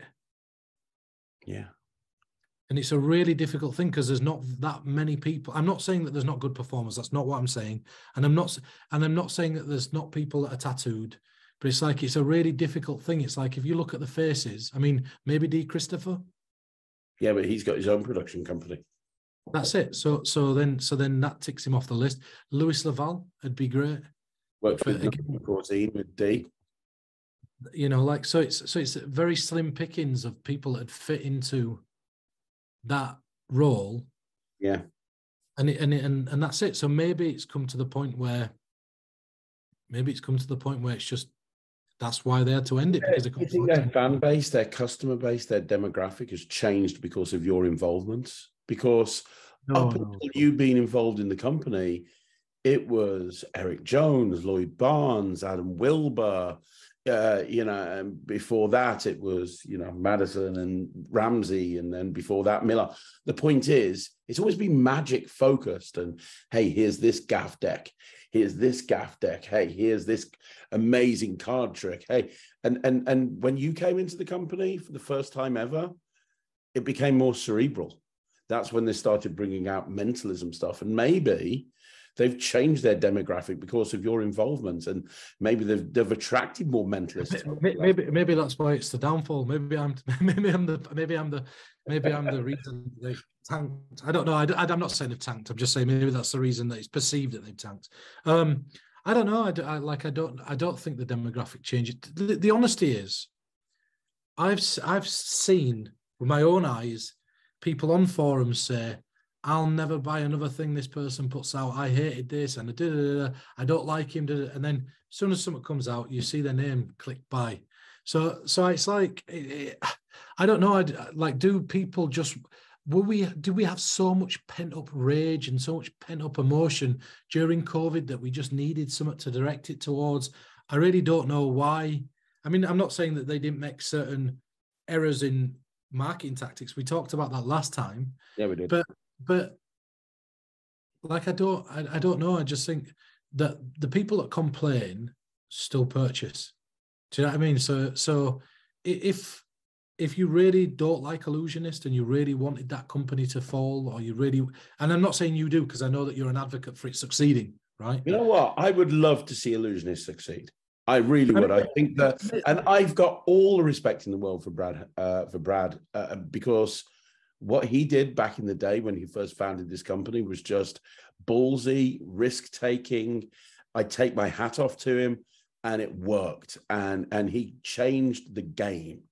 I'd love to see Ellusionist succeed. I really would. I just think that so would I. Like I said, they're my friends. So like, I'd like to see them strifed. You know, like, I'd like to see, and I hope that this perceived. I mean, I'm not saying that they are failing, because I don't know enough about the back end to know what they're making, whether they're for all we know, the reason that they could have sloped off or seemingly sloped off on social media, which we could see the declining figures, but I'm sure that talking to like Geraint, he'd be the first to say, "Yep, we need to do something about social media." He'd be the first to. He'd be the first to admit, like I think he'd be the first to say that. But maybe we're both completely wrong, like about the fact that because my perception is that social media has sloped off. I'm not saying for a second that the company's tanking, because I don't know what the financial situation is. Maybe the reason for getting rid of Mark and I and a few other members of staff is because they wanted to save money. Maybe COVID hit them hard. Maybe it was the exact opposite. Maybe they've now got so much money that they're like, right, we don't need to really do anything. So let's just sit back for a bit. Let's just sit back and let's do nothing.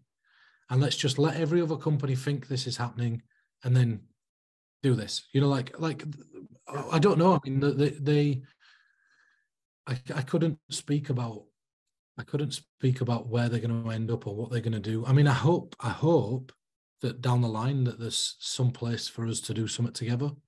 Like I'd never say no. You know, I'd never say no to most people who ask me. If I just love what I do. So at the end of the day, anywhere that's going to give me creative outlet to be able to express that, as long as they give me the paints and the canvas and say go do it, and don't hold on to the paints and the canvas and say, oh, you can only use the color green and you can only paint on this Post-it note. You know, like I'm open to, and maybe the output stuff will be different.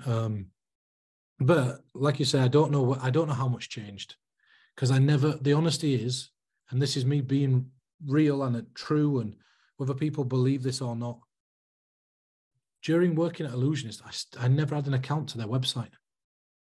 I've never had an account to their website. I'm not subscribed to their email list.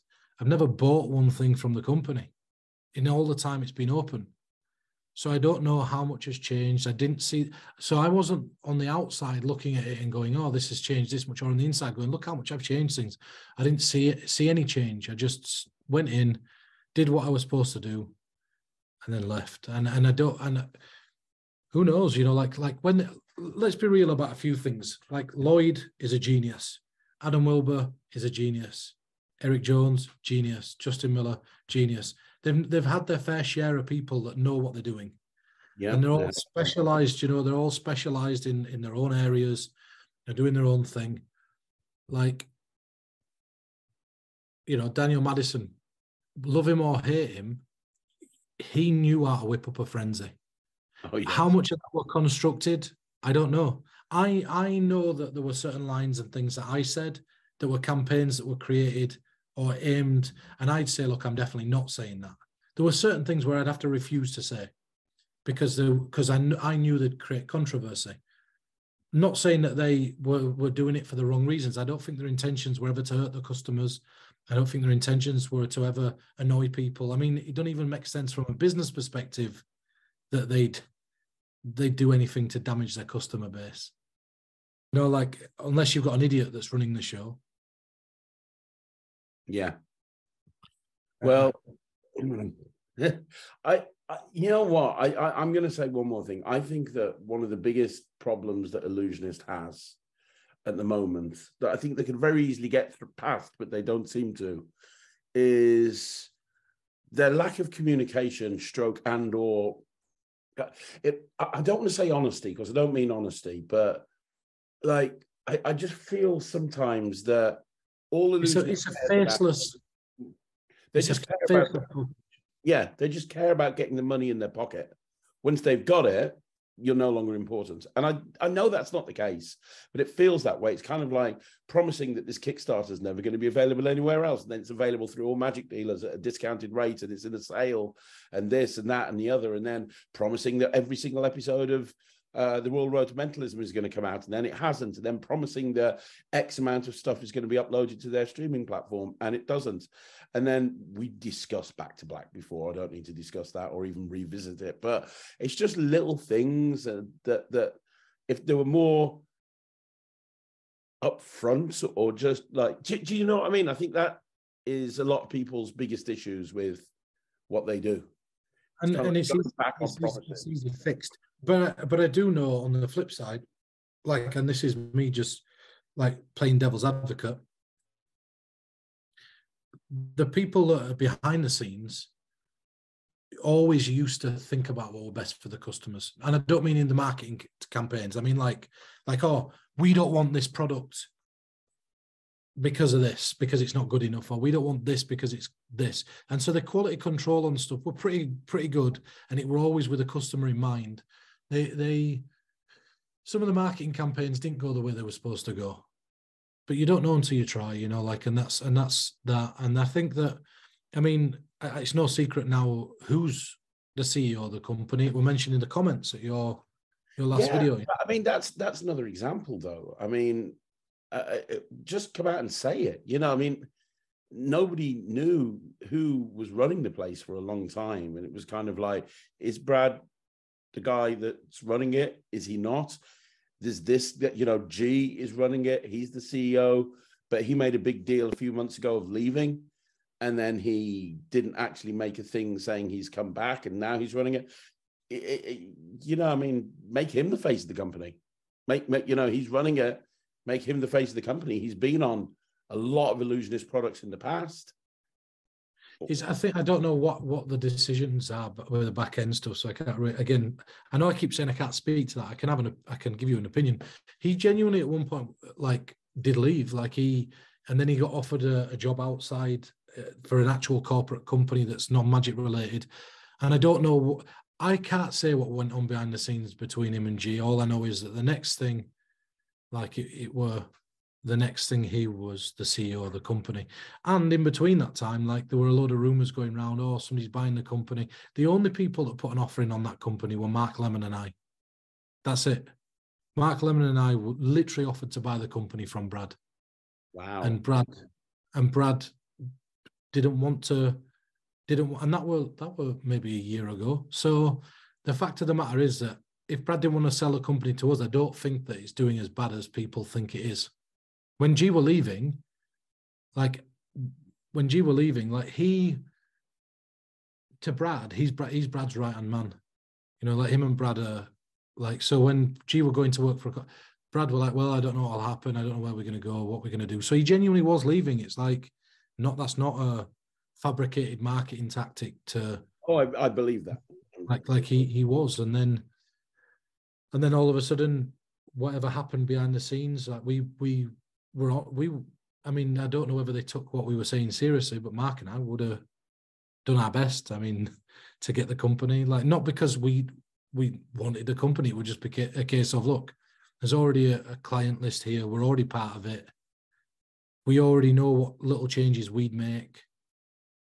It were a good fit. And then, you know, obviously our offer were declined, and then G were CEO of the company, and then that's it. So, you know, he's been in the background doing his thing.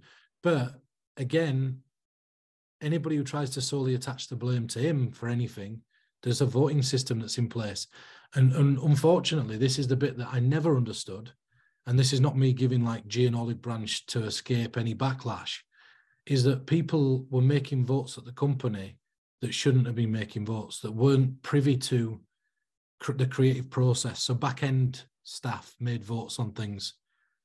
Designers made votes on things. And it's like, so when they made votes on things, G would have, I mean, obviously he's been quite, like you say, it's been all right for him in the sense that nobody's really known who's running the company or what's happening. But I think it'd have been unfair for him to be the face of the company and have to take the brunt of the responsibility of the failures of the voting system. Yeah. Because I, you know, like not to stand here and I'm trying to stay impartial, like, because I don't want people thinking that, oh, he's just his friend, so he's just defending him. There's times where G and I have been at blows over creative stuff.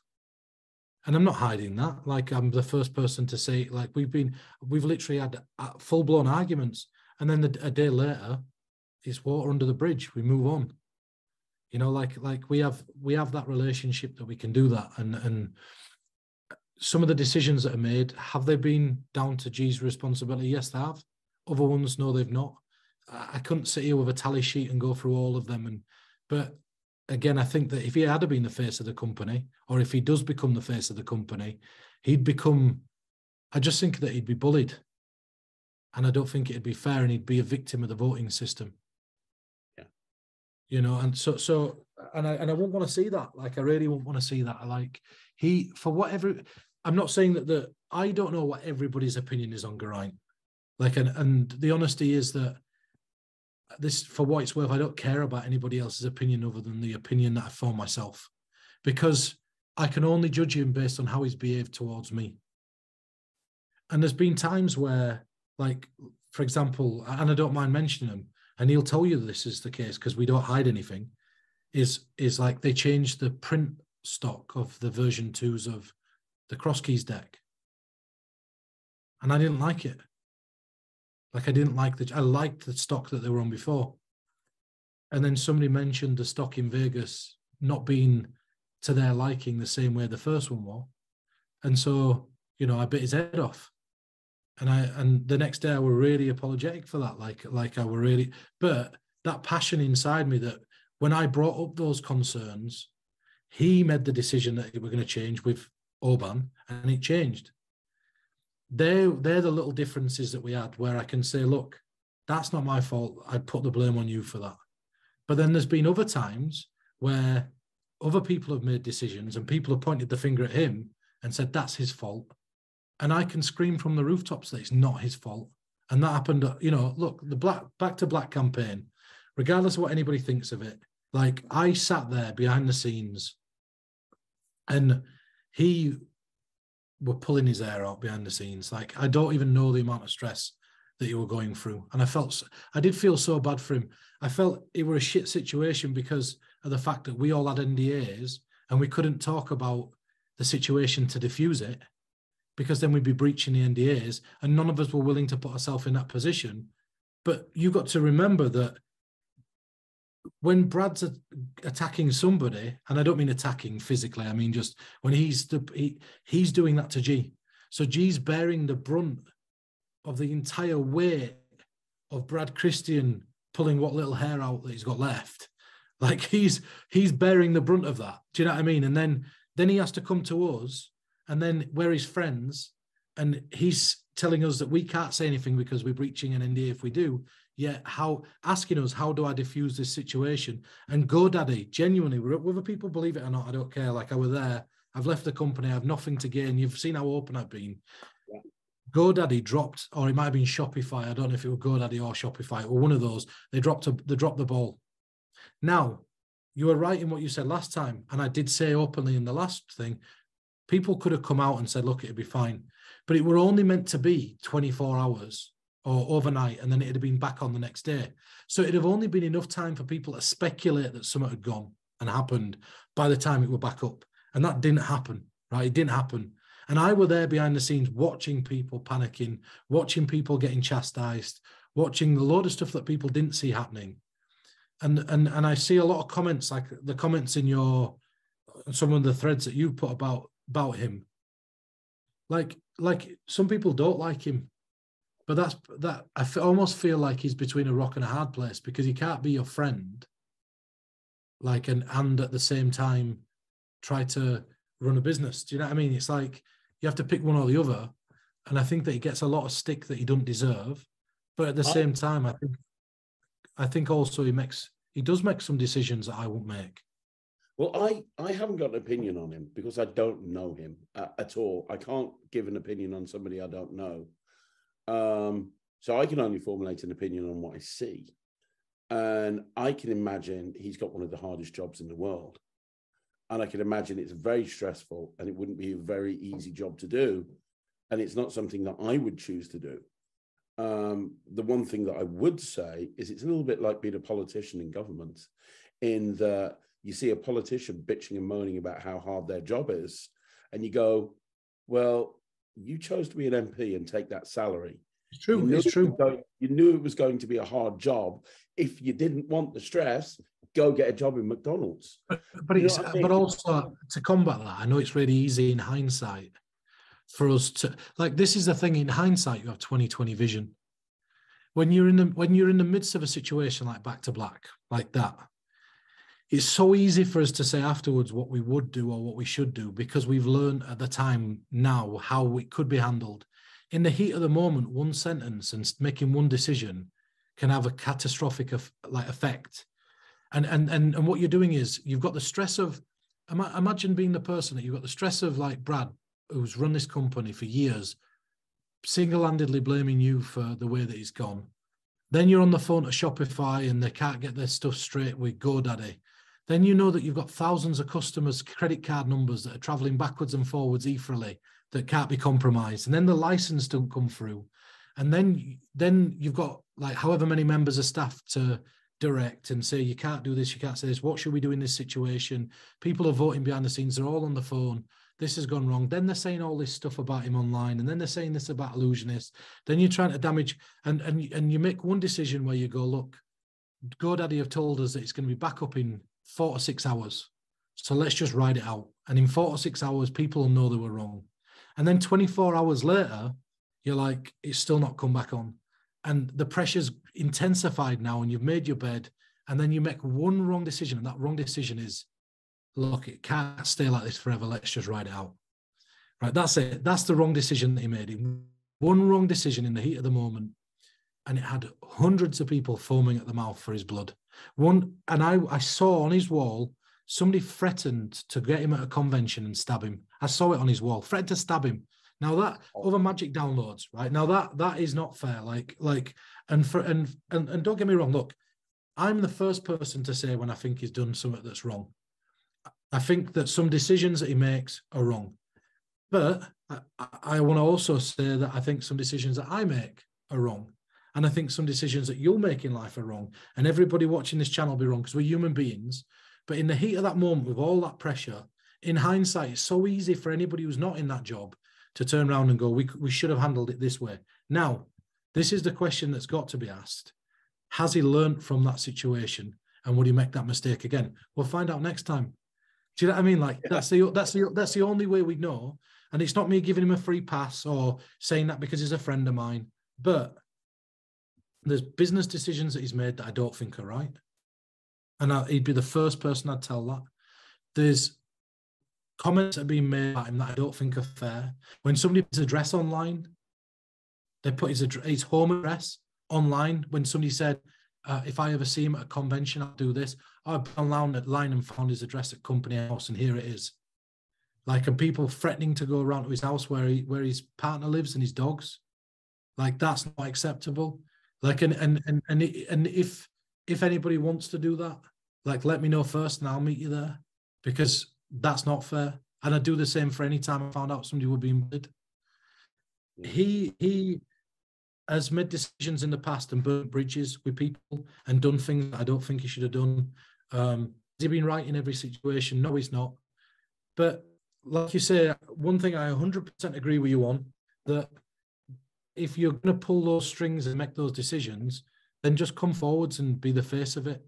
If you're universally not liked, like, or people have a negative opinion of you, the only way you can change that is to come forwards and put your face out there and say, look, this is me, this is who I am, this is what's happened. Like, you know, and I can tell you that most people, if you actually get time to meet G, and I'm not talking in business, I mean outside of business, like, he's not a bad person. Like, he isn't a bad person. I think sometimes he's like a lot of people. I think he's just somebody that wants to prove his way in the world. And I think that sometimes he makes bad decisions, but sometimes he makes amazing decisions. You know, you look at the marketing for things like Pyro Mini. Mm. Like, he's made incredible decisions that have made the company a lot of money. And I bet if you put his track record out, like on campaigns that were successful against campaigns that weren't, he'd have a lot more successful campaigns than negative ones. But, you know, in the words of Kelly Jones, it only takes one tree to make 1,000 matches. It only takes one match to burn 1,000 trees. And we're not remembered for all the good things that we do. We're brought up on all the bad things. So you know, let's see what the future of Ellusionist holds, and let's see what he does. And like if he ever, I mean, if he's watching this and you ever want to ask me about anything that I think you should do, or you know, if I've got my ear to the ground and I can see something you can't see and you want a piece of advice on that, I'm always willing to offer. I'm sure that if he rang you up and said, Craig, what do you think I should do from here? you'd give him a piece of advice on it. You wouldn't ignore it, you know. Happily. Yeah, not at all. In fact, we've spoken on the phone once already, and we're having another chat. So yeah, and he you know, that's the thing, is that he is willing to listen, and he's willing to take on board. I'm like I say, I'm sure if you told him that social media were lacking, he can see the numbers. yeah. See, I mean, like a blind man can see the numbers. So I know that he knows. Well, I get it. I get running a business. I know it's a lot of it's like spinning plates. You know, it's very difficult to keep all of those plates spinning, because you start focusing on the Kickstarter's plate and making sure that that's really spinning, and then the social media plate starts to slow down and starts to. I get that. I totally get that. But you know, there's only like 3 members of staff at the company, so that's another thing. Is like there's only like Geraint, Dwayne, who films and edits everything, and Oban Jones. That's it. Like, and then you might have like somebody in the background who just keeps every so often coming in and doing the upkeep of the websites, and then somebody who might be dealing with the R&D. But I don't know. I don't know whether those people are like part-time, full-time. I don't know, but I know that there's 3 integral members of that company. It's not a when you put it into this perspective, right? So look at it this way: there are the same amount of people at Ellusionist as there are the 1914. So think about the volume of orders and the volume of emails and the volume of comments and the volume of that, and understand that the company is only the same size as the 1914. It's like Murphy's in 2 cubicles probably have more members of staff than Ellusionist.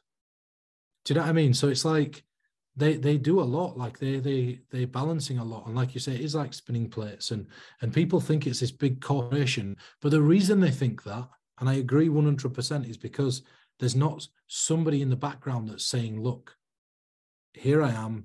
I'm the one that's going to be making these decisions. I'm the one that's going to be doing this. I'm not saying that G should come out and do projects. I mean, he's a very talented magician. A lot of people don't know that. Like, he's a good magician. Like, in his terms of his cardistry, he's amazing. Like, I've been on shoots with him where as a director, he's great. Like, and people don't see his true skill. Like, he has an eye for stuff that a lot don't. But I'm not saying he should come out and do tricks, but maybe come out and even take care of the social media by doing weekly uploads from his house on a mobile phone, saying, look, guys, like, this is what changes we're going to make. This is where we are. We're going to be in contact with the people. Or even an email, like write out an email and do like a monthly email or a weekly email with a newsletter of things that are going to happen. Yeah. You know, it's an easy fix, but it's just enacting that. And I'd like, if they want so much pressure for him to succeed, maybe he'd be doing that. I don't know. Maybe if everybody just backed off a little bit, yeah, and just give him a chance to show what he's really capable of. And worst case scenario, what happens? Like, Brad Christian sells the company. That's it. Yeah. And it's the end of an era. But I'm not saying that's going to happen. What I'm saying is that you know, we don't know what the future is going to hold. Putting all the weight onto one person, I think, is a bit unfair. Whether I change the demographic there, I don't know. Like, I'm not going to take responsibility for the quality of stuff that comes out of their warehouses, and I won't be held responsible for it. Like, I'm openly stating that. I don't know what the quality of the performance is going to be like. Like, I'm not saying for a second they're going to be bad. That's another thing I want to mention. They're not, you know, I'm all right. I'm not saying I'm good at performing. I'm all right. So maybe it's just, I look at it and go, that's not to the standard that I'd like, but to most people that might be an okay standard. Yeah. Do you know what I mean? Like, I know the explanations are worth their weight in gold. I know the Rise gimmick is an incredible gimmick. Every prop that's in the box, there are more than that, but every prop that's in the box, like, I've really done my homework on. I've got all the relevant permissions, you know, so let's see. You've turned me into a purchaser. I mean, just by talking about it, genuinely, I'm going to go and buy. Well, let's just see what it does. You know, let's see what it does. And yeah, do you have any more questions about anything outside of Ellusionist? One last question for you, okay, which is the question that I think a lot of people wanted me to ask you, which is, what's coming up next? What's Pete Turner's next move? Because you must have something in mind. You've been away from Ellusionist for 6 months now. What's your game plan over the coming weeks and months and years? do you know that for the first time ever, like I've always consulted for years. I've consulted. Like I worked on. I wrote. I wrote down like a full list of everything that I'd worked on a couple of months, well, maybe 4 months back. I wrote down this list, and I sat back and looked at it and thought to myself, like, wow, I didn't think that I'd done that much. Like when I sat back and looked at it from the outside looking in, I thought, wow, like I can't actually believe I've had this many opportunities and worked on this much, right, over such a wide span of stuff. Now, the reason that I mentioned that is that at this moment in time, I'm working on like 6 productions, like 6 full productions, all simultaneously, like ranging from talent shows to Netflix to upcoming shows that I can't really say much about, but like I know that my aim really is just to focus on that for a bit. Like I want to give my attention to that, and I want to make sure that I do right by the people that I'm working with, and I have more skin invested in one of those productions than the lot of them. I mean, and by skin I mean time invested working on it, and maybe that'll become a full-time thing. I'd like it to be. I mean, I could say that's, but I'm not at a shortage of things that I can do. Yeah, that's, it's crazy. Excuse me, I get a bit of a tickly throat, but I'm not at a shortage of things to do. I like, for the first time in my entire life, I feel like years and years ago, I'd be sat back going, okay, what's my move for the next 6 months? Like, what's this? And opportunities are presenting themselves every single day for me. So it's come down to the point where I feel the world's my oyster. And like what you've seen is version 1 of me. And then moving into the next, I mean, as soon as the next thing I'm going to do is drop some weight, go to the gym. Like, we're outside of COVID, like everybody put a bit of weight on. Anyway, really difficult to stay totally healthy. But I'm going to go back. I'm going to sort myself out weight-wise. I'm going to get in better shape. I'm going to get healthier. And I think that the next 2.0 is where I'm really going to shine. Like, I'm finally at a place where I'm proficient at what I do. And I don't mean that egotistically. I mean that out of pride. Like, you put me onto a television set, I know exactly where everybody needs to be. I know exactly what everybody needs to be doing. I know exactly down to the second now whether something's working the way it should. I know the channels that I have to go through if I want to produce a book to the highest standard. I know that if I want to produce a deck of cards, who to talk to. If I wanted to produce my own television show or YouTube series, I know the exact people to contact to be able to do that. I've literally got all the choice in the world to do whatever I want. So the future is just going to be, me righting all the wrongs that I've made in the past, or improving on things that, that I worked on in the past that maybe I felt were a little bit like, oh, I could have done that differently. Or in hindsight, like I say, you have 20/20 vision in hindsight. And again, like I say, none of this out of ego, like I'm a normal person. I wake up the same as everybody else. I eat, drink and sleep, like I'm not any different to anybody that's watching this. I don't profess to be. I don't think that I'm some messiah that deserves this recognition. Look, I just want to read my mentalism books, and I just want to perform, and I want to have fun. And I want to be able to show people that you can have fun with this stuff. That's what it's about. And I think along the way somewhere, like I'd lost that a little bit. And I'm not saying with Ellusionist, I'm just saying in general, like I'd got to a point where, okay, this is blocked in for this month. This is blocked in for this. Like, I'm working on shows that have budgets that you won't believe. And like, I can literally cook something up in my imagination, and I see it come from something that's metaphysical and turn into something physical. And it's like, it's mind blowing, some of the things that I can achieve now that I could never achieve. Yeah. And so, so that's what the future holds. It's just going to be fun. It's just going to be fun. It's going to be packed with just living life the way that I want to live it, spending some time with my family, and just, finally having more of a social life as well. Like it's afforded me that. Yeah. Like, I'm so bad on social media. I'm so bad at getting back to people. I'm so bad at responding to emails and text messages and calls. Like I have a very small circle of like friends that I meet with every so often, but it's going to be more going out with the family, more spending time, like, my brother is like recently, my brother's an artist. He's a very, very good artist. And so I might dip my toe into the art world and then work something out with my brother, like, and do that. And like I'm building on Instagram.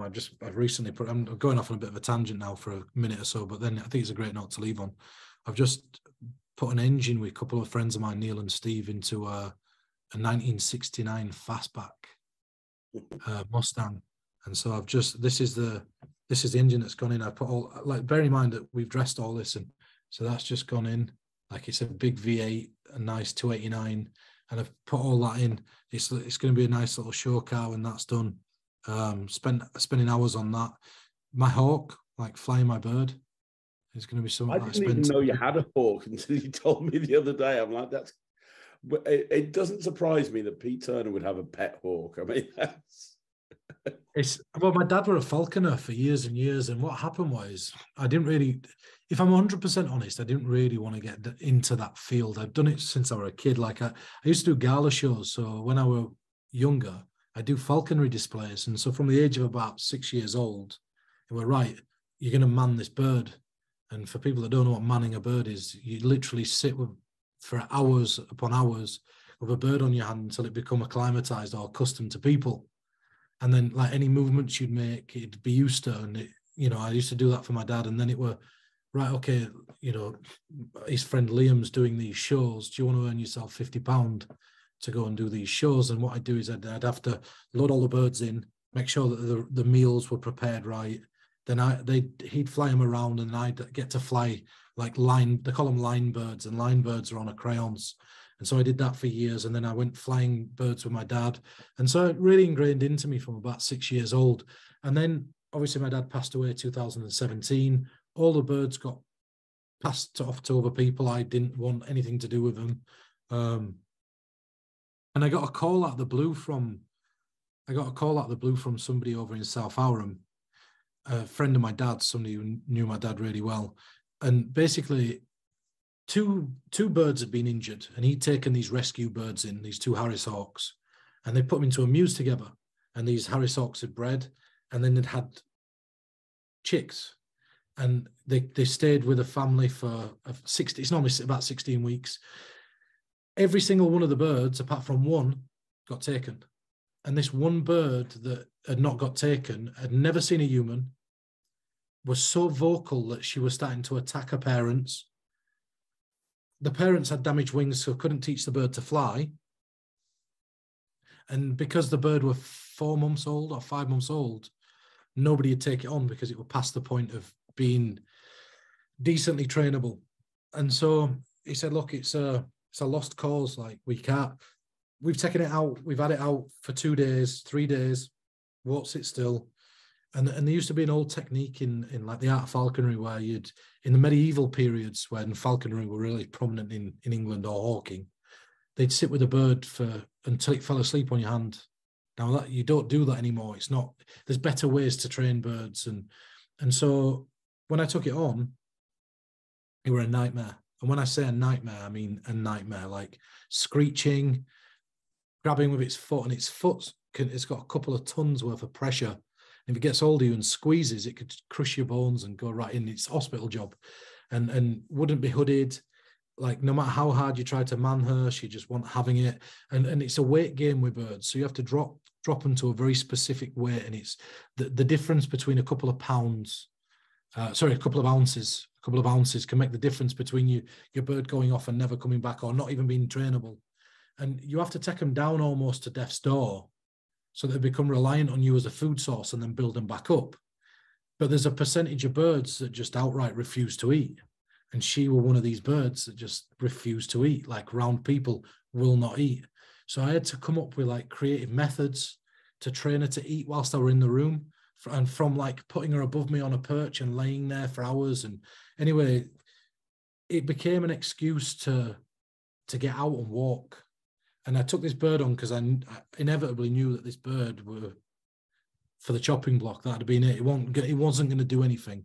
And so it took me about, normally it's about 3 to 4 weeks to train a Harris hawk. It's not a very long period of time. But then one day just went out and my will beat hers. You know, so then like I outlasted it with a stalemate and I won. And then she started eating for the first time off the glove. And I'm like, right, now we can make progress. And I managed to get her to jump, start at about 6 inches, they jump, and then you'll go a foot away. And she refused to come. So you go back to 6 inches. Now it takes 16 minutes for her to come to the end. And it would like 1 step forwards, 2 steps back, 1 step forwards, until I managed to get her on a line. And I took her to a cricket pitch and I had her flying. And then the day comes where you go, right, she's never going to survive in the wild. She's never going to be able to survive in the wild because she doesn't know how to hunt. Imagine being a human being that can't fly, training a bird that's never been taught to fly. That's the situation you're up against, right? So it's like, anyway, I managed to get her going, and then the day came where you take the rope off, and you're like, right, if she trusts me enough, she's going to fly off and come back. And then she just did, and then that were it. And so it's been one of those where we have this. It's a working relationship. It's not. They're never going to be domesticated like dogs. Yeah. You know, so it's a means to an end for her, and for me, I get to be able to take time out walking her. She follows me like a dog. So if I walk down through the trees, I don't need to put any food out. She'll literally just, if I don't call her, she'll come to find where I am, and she'll then come in when I call her in. And yeah, so she's back out now. So season just started again. So maybe out doing that. So maybe spend some more time with my hawk. Which is a long-winded way of saying that I probably lead the most weird life. You really do, mate. You really do. But yeah, I have a lot of passions outside of magic that I'd love to. Like I was a session musician. Like when my first son Zachary were born 14 years ago. It's 14 going 15. So 14 years ago, I was a session musician at the time. And maybe I'd go back to doing something with music. Like I miss being in a band. And I've never really had the time over the last decade to do anything with that. My hawks, and I love my cars and motorbikes, and maybe get back into doing speedway. But taking what I'm doing in this and finding ways to excel in that, and maybe help my brother out in the art game, that might be some of the future. Who knows? These are all just pie in the sky ideas, but the world is literally open to me with the connections that I've made to just have some fun for a bit. That's great. You know, and there's, I feel unstoppable, and I don't mean in a way that there are people trying to stop me. I just mean that, like, it normally takes people a long time to fully take control of their life, and I think that I'm finally at a place where my emotions are in check, my patience is in check, my stress levels are in check. Like I'm not falling out with people. I'm not young and hungry to argue with people. You know, I can finally make any business decision I want to make. I know what the right people to see, and I'm not short for work. So I think the future holds nothing but happiness. The future's bright, right? That's it. And let's be honest, whatever you end up doing, you're going to be successful doing it, because that's just what you do. I can just tell people are wired that way, and I can tell that you're the sort of person that will put 100% in and just keep going and keep going and keep going until it's a success. It's all we can do, you know. So if you're watching this and you want to get into magic and mentalism, the way to do it is really simple. It's just give it your all. And I'll tell you, on the way up, it's not easy, you know. Like when you, the bit that annoys me the most is I don't care about really what people say about me when it's unfounded commentary, like biased magic reviews. But it's like my son has to read those comments when you're saying stuff about my appearance, and, you know, like everybody's somebody's father, son, brother, you know, like, or sister or auntie, whatever. Like, I'm just a regular person. If you've watched me in the past and you think I've been arrogant, I apologize for that. It's nothing other than a character that were played in that moment, because the honesty is we're actors playing parts. Do you know what I mean?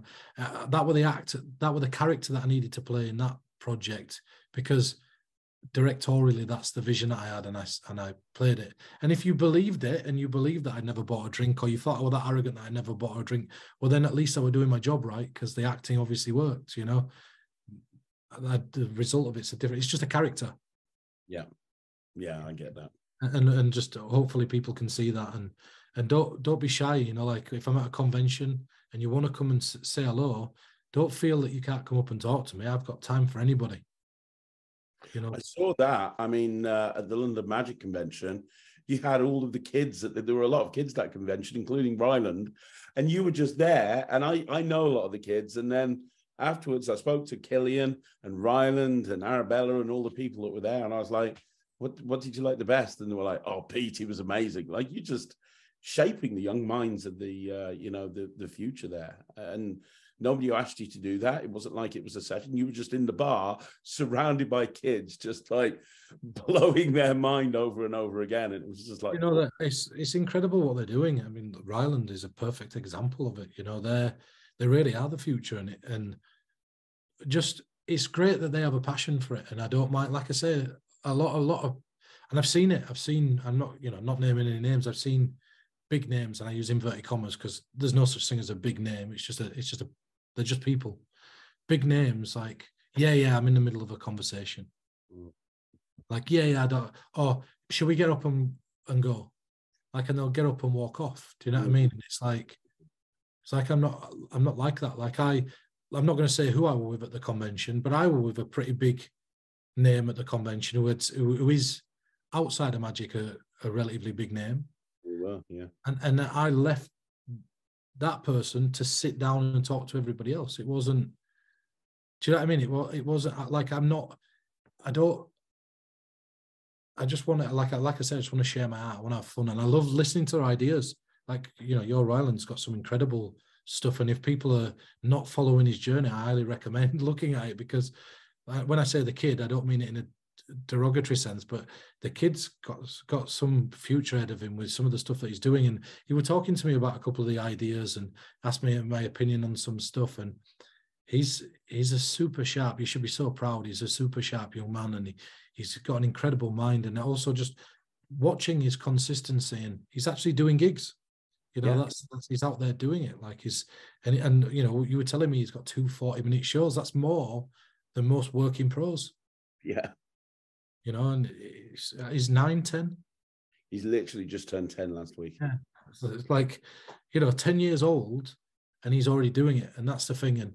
And if you are young and you're watching this, and you're somebody, you know, don't give too much stock to what the negative things that people say. You can't let it stop you. And there's only certain times you should respond to it. And I've had this discussion with you. Like, if you are young and you're watching this, and people are saying negative things about your performance online, if it's something that's said by everybody, then maybe it's something to change. But normally people comment when you've succeeded in an area that they can't understand why they haven't succeeded. Yeah. Do you know what I mean? That's it. So don't take it what people say too personally. And the higher you climb, or the higher you're perceived to climb, because you're never really climbing anywhere, but the higher, because none of us really know what we're doing. We're just doing it, right? Like, the higher you're perceived to climb, the more critics you're going to get, because you're on more people's radar. And the only difference is that when there were only 1 or 2 people who knew who you were, there were only 1 or 2 people that could have ever said anything. When hundreds or thousands of people know who you are, they think that you're at a perceived level where you'll never know who they are. You can see that people are saying things because you're still where you were. You've never changed. Do you know what I mean? The only difference is that there's more people. So based on probability, there's going to be more people that say negative things. Mm-hmm. That's it. So just don't take it literally. And, you know, if you want to get into magic and mentalism, just give it your all. Go out there, have fun. And just remember, like, it's not to be overthought. That's great. You are a national treasure. I can't wait to get you back on this channel again. I really can't. Do you know what? I just ramble on. Like, I realized this recently. I'm going to be like, I'm not going to have cats because I'm not a cat person, but I'm going to be a cat woman without cats. I just sit and talk to myself for hours, and I'm just a hawk person. You'll just be surrounded by hawks. Oh yeah, I've fucking loads of them. I'm just mad. I don't know. I can't. If I do go on, and I do apologize, I don't mean to. Like, I really don't mean to. I said this last time I interviewed you, and the same holds true this time. This has been an incredible interview, a masterclass, and just a really great way to find out who you are, because I think a lot of people don't realize who Pete Turner is. And I think if they watch this whole interview, they realize just how much integrity and ethics and love for the art that you have. And, you know, that's just so admirable in so many different ways. It really is. Thank you for that. And I hope it does come across, because it really is. It's my life. You know what I mean? It's my life. It's my love. My first love. I can tell. I can tell. Yeah. Well, thank you for your time, and thank you for sitting and listening to me go on. Mate, you're more than welcome. And anybody who's listening to this, they can leave a comment down below, and I'm sure you'll read it. And yeah, also follow you on Instagram, follow you on Facebook and all that fun stuff. And I'm sure you'll let people know where the next phase of your journey is taking you in due course when you've figured it yourself. But you seem to be very busy with consulting and everything at the moment. So, well, that's one last question. Actually, I know that somebody's going to ask this in the comments, so let's just wrap it up with this one question. You mentioned that you're consulting with a couple of talent shows. I'm guessing that's either Got Talent somewhere in the world or something to do with Got Talent. If somebody is watching this from somewhere in the world and they've got an act that they want to do on Got Talent and they're serious about it, are you able to be hired as a consultant? Is that something that people could reach out to you for? Yeah, I mean, I don't want to take anything away from Russ Stevens, because Russ Stevens is the go-to guy for this sort of stuff. So firstly... But Russ only works in the UK and you work all over the world. Right. So I mean, know what you're getting into first and foremost with talent shows. I mean, it doesn't... I mean, I'm going to go down a rabbit hole if I'm not careful, but know what you're getting into. It's never what it's perceived to be, and the producers do have a big say in what can go into the act and what can't.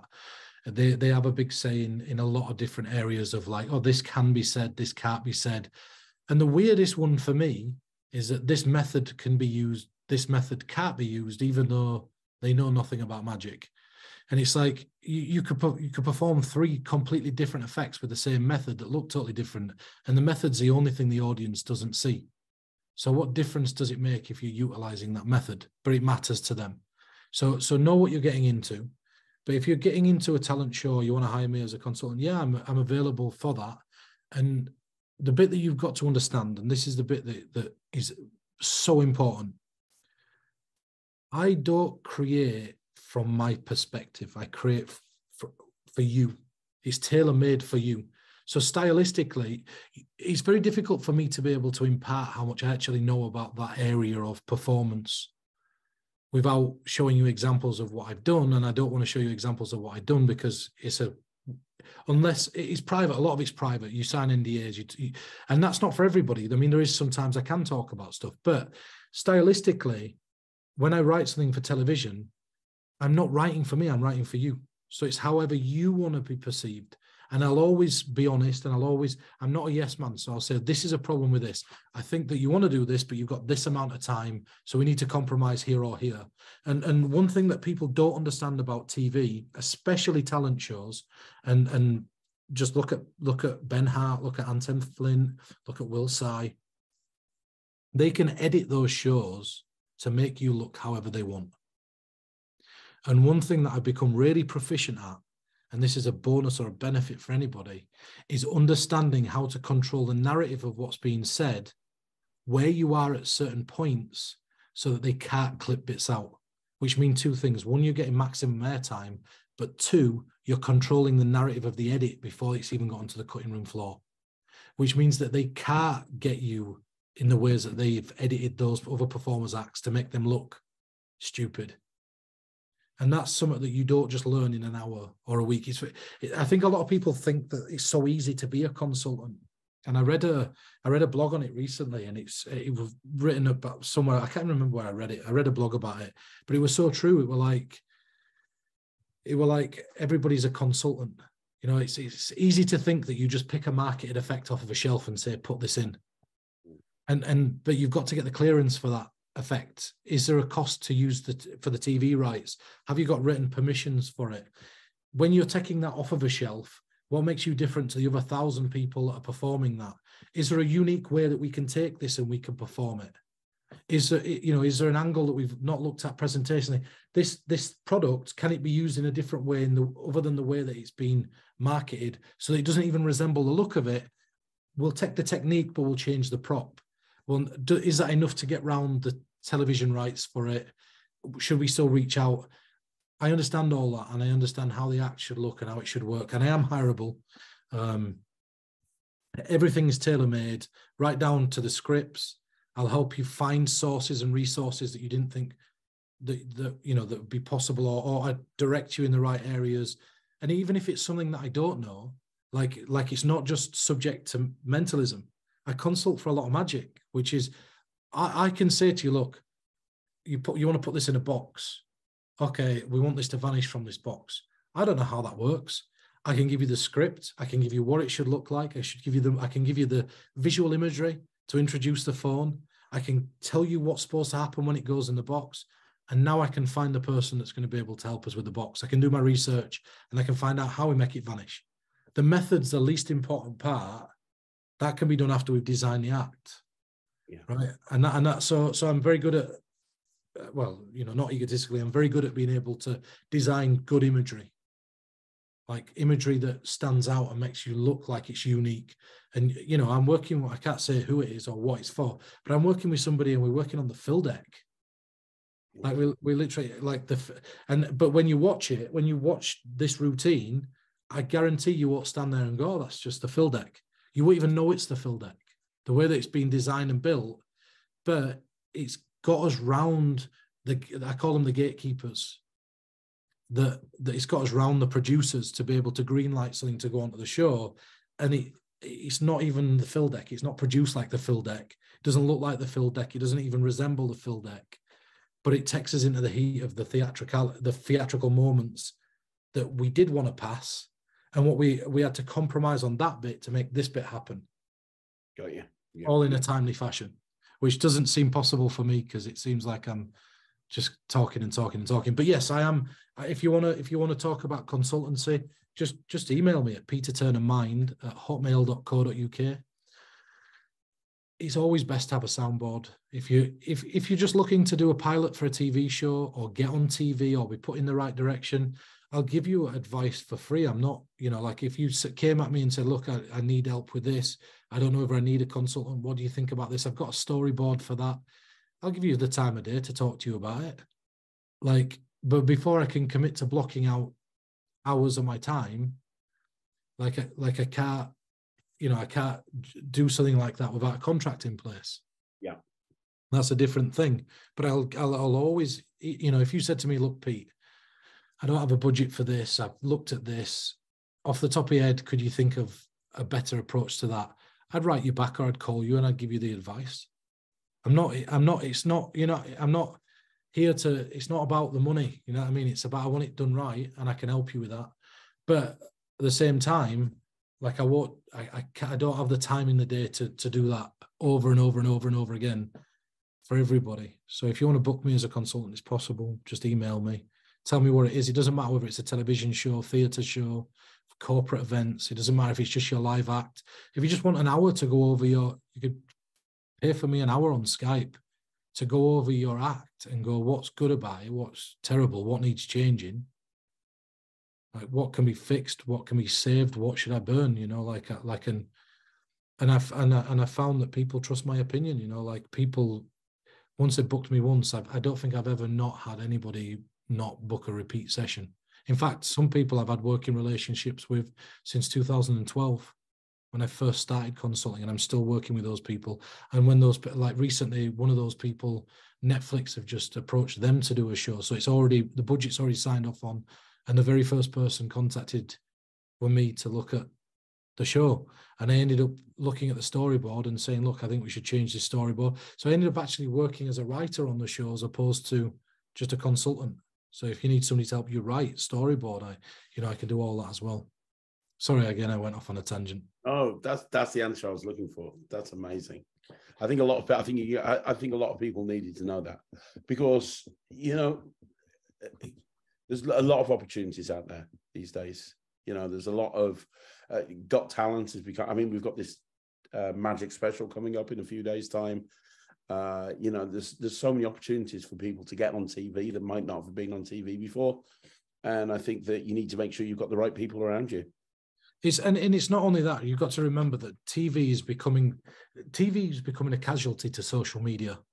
This is undoubtedly the best time to pitch a show. And the reason it's the best time is because if you get it right on the tail end of television, they're screaming out for people to go on television. And then what they do is they call cross-platform. So they'll then take snippets of that to bump up their social media. But if you can hit that, then automatically what happens is you get put across and put on social media, and then you've got a show reel that you can use to take in to then move on to one of the streaming platforms. And Got Talent is a good way to do that. But like I say, you have got to take into it's not what you think it is. I can't say too much because I don't want to, unless you've been on the show and understand it, or you've worked with somebody that's been on the show, there's a lot of hoops that you have to jump through. Oh, I know this from Ryland's journey through BGT and seeing it firsthand. I know, and that's it. And people think it's as simple as just, oh, use this marketed product, use this, use that. It's not. It's nothing like that. It's like, it is so different, and you've just got to be aware of what you're getting into. Same with television. Like it's very easy to not understand bumps and back ends, and it's very easy to put yourself in a situation where they go, oh, we're going to give you 20 grand to do this episode, and you go, oh, fucking 20 grand is a lot of money. And then, you know, then you realize that actually by the time you've paid for locations, because you can't just film anywhere for free without permits, by the time you've got yourself a coordinator that's then getting paid a wage, that's then running, and then you've got to deal with the legal side of the back end for the release forms, and then you've got to worry about the expenses of everything, and then you might see somebody that's designed a prop and go, I want to use this prop, and then you say, how much is it for the rights for television? And they go, oh, it's going to be 10 grand to use it. And you're like, okay, now that's 10 grand of your budget burn. Do you know what I mean? Like, understanding that asking for the most out of the budget is important, and having somebody just to sit there and run backwards and forwards with for the ideas you're going to take into the pitch meetings is important. You know, it could be one sentence that makes the difference between you getting the show and not. It could be certain like trigger terms and keywords that make a difference. And this probably all sounds like fluff to anybody that's a consultant that's watching this that thinks, oh, well, I just go and I give ideas. Yeah, but that's not just where my services end. You know, like I can give you ideas if that's what you want. I can give you 1,000,001. But I can also help you with the getting your foot in the door. I can also help you designing something to get noticed or get seen. I'm not guaranteeing that you will get a TV show by talking to me. I can't guarantee that. But I can give you the best opportunity and put you into the right places to be seen and put you in contact with the right people. Yeah. You know, but yeah, but I wouldn't say Got Talent's a speciality of mine. It's just something I do. It's one portion of, and I've done a lot of it. I think I've worked on Britain's Got Talent. I've worked on America's Got Talent. Poland's Got Talent. Norway's Got Talent. Italy's Got Talent. So I've done a few, you know. Yeah, kept yourself busy with it. Wow. Done a few, and I'm not saying I've done just one act. You know, like I've had multiple acts on those platforms. So it's, or I've had people that'll say, can you help me with this? I don't know which show to go on, this one or this one. And I'll help, you know, I can help you make decisions like that as well. So that's awesome. That's brilliant. So the email will be at the bottom of the screen. If you think that you could use Pete's help, drop him an email. He might be able to help you. But man, honestly, one more time, this has been an incredible interview. Thank you so much. Time has flown by. It's been a masterclass. I think everybody's going to love this. I wanted a really special episode to go out on Christmas Day. This delivered and then some. So thank you so much, Pete. Well, thank you for having me on, and to everybody that's watching that celebrates Christmas, Merry Christmas, and to those people that celebrate any other holiday, happy holidays. Nice. I hope you've had a wonderful time, and just take a bit of time away from your computer after this and spend some time with your family. Honestly, once that time goes by, you're not getting it back. I agree completely. Pete, thank you so much. What an amazing way to finish the interview. Guys, like I said, leave a comment down below. Merry Christmas, happy holidays, and I'll be back tomorrow with another video. So I'll see you then. On behalf of Pete Turner, thanks for watching.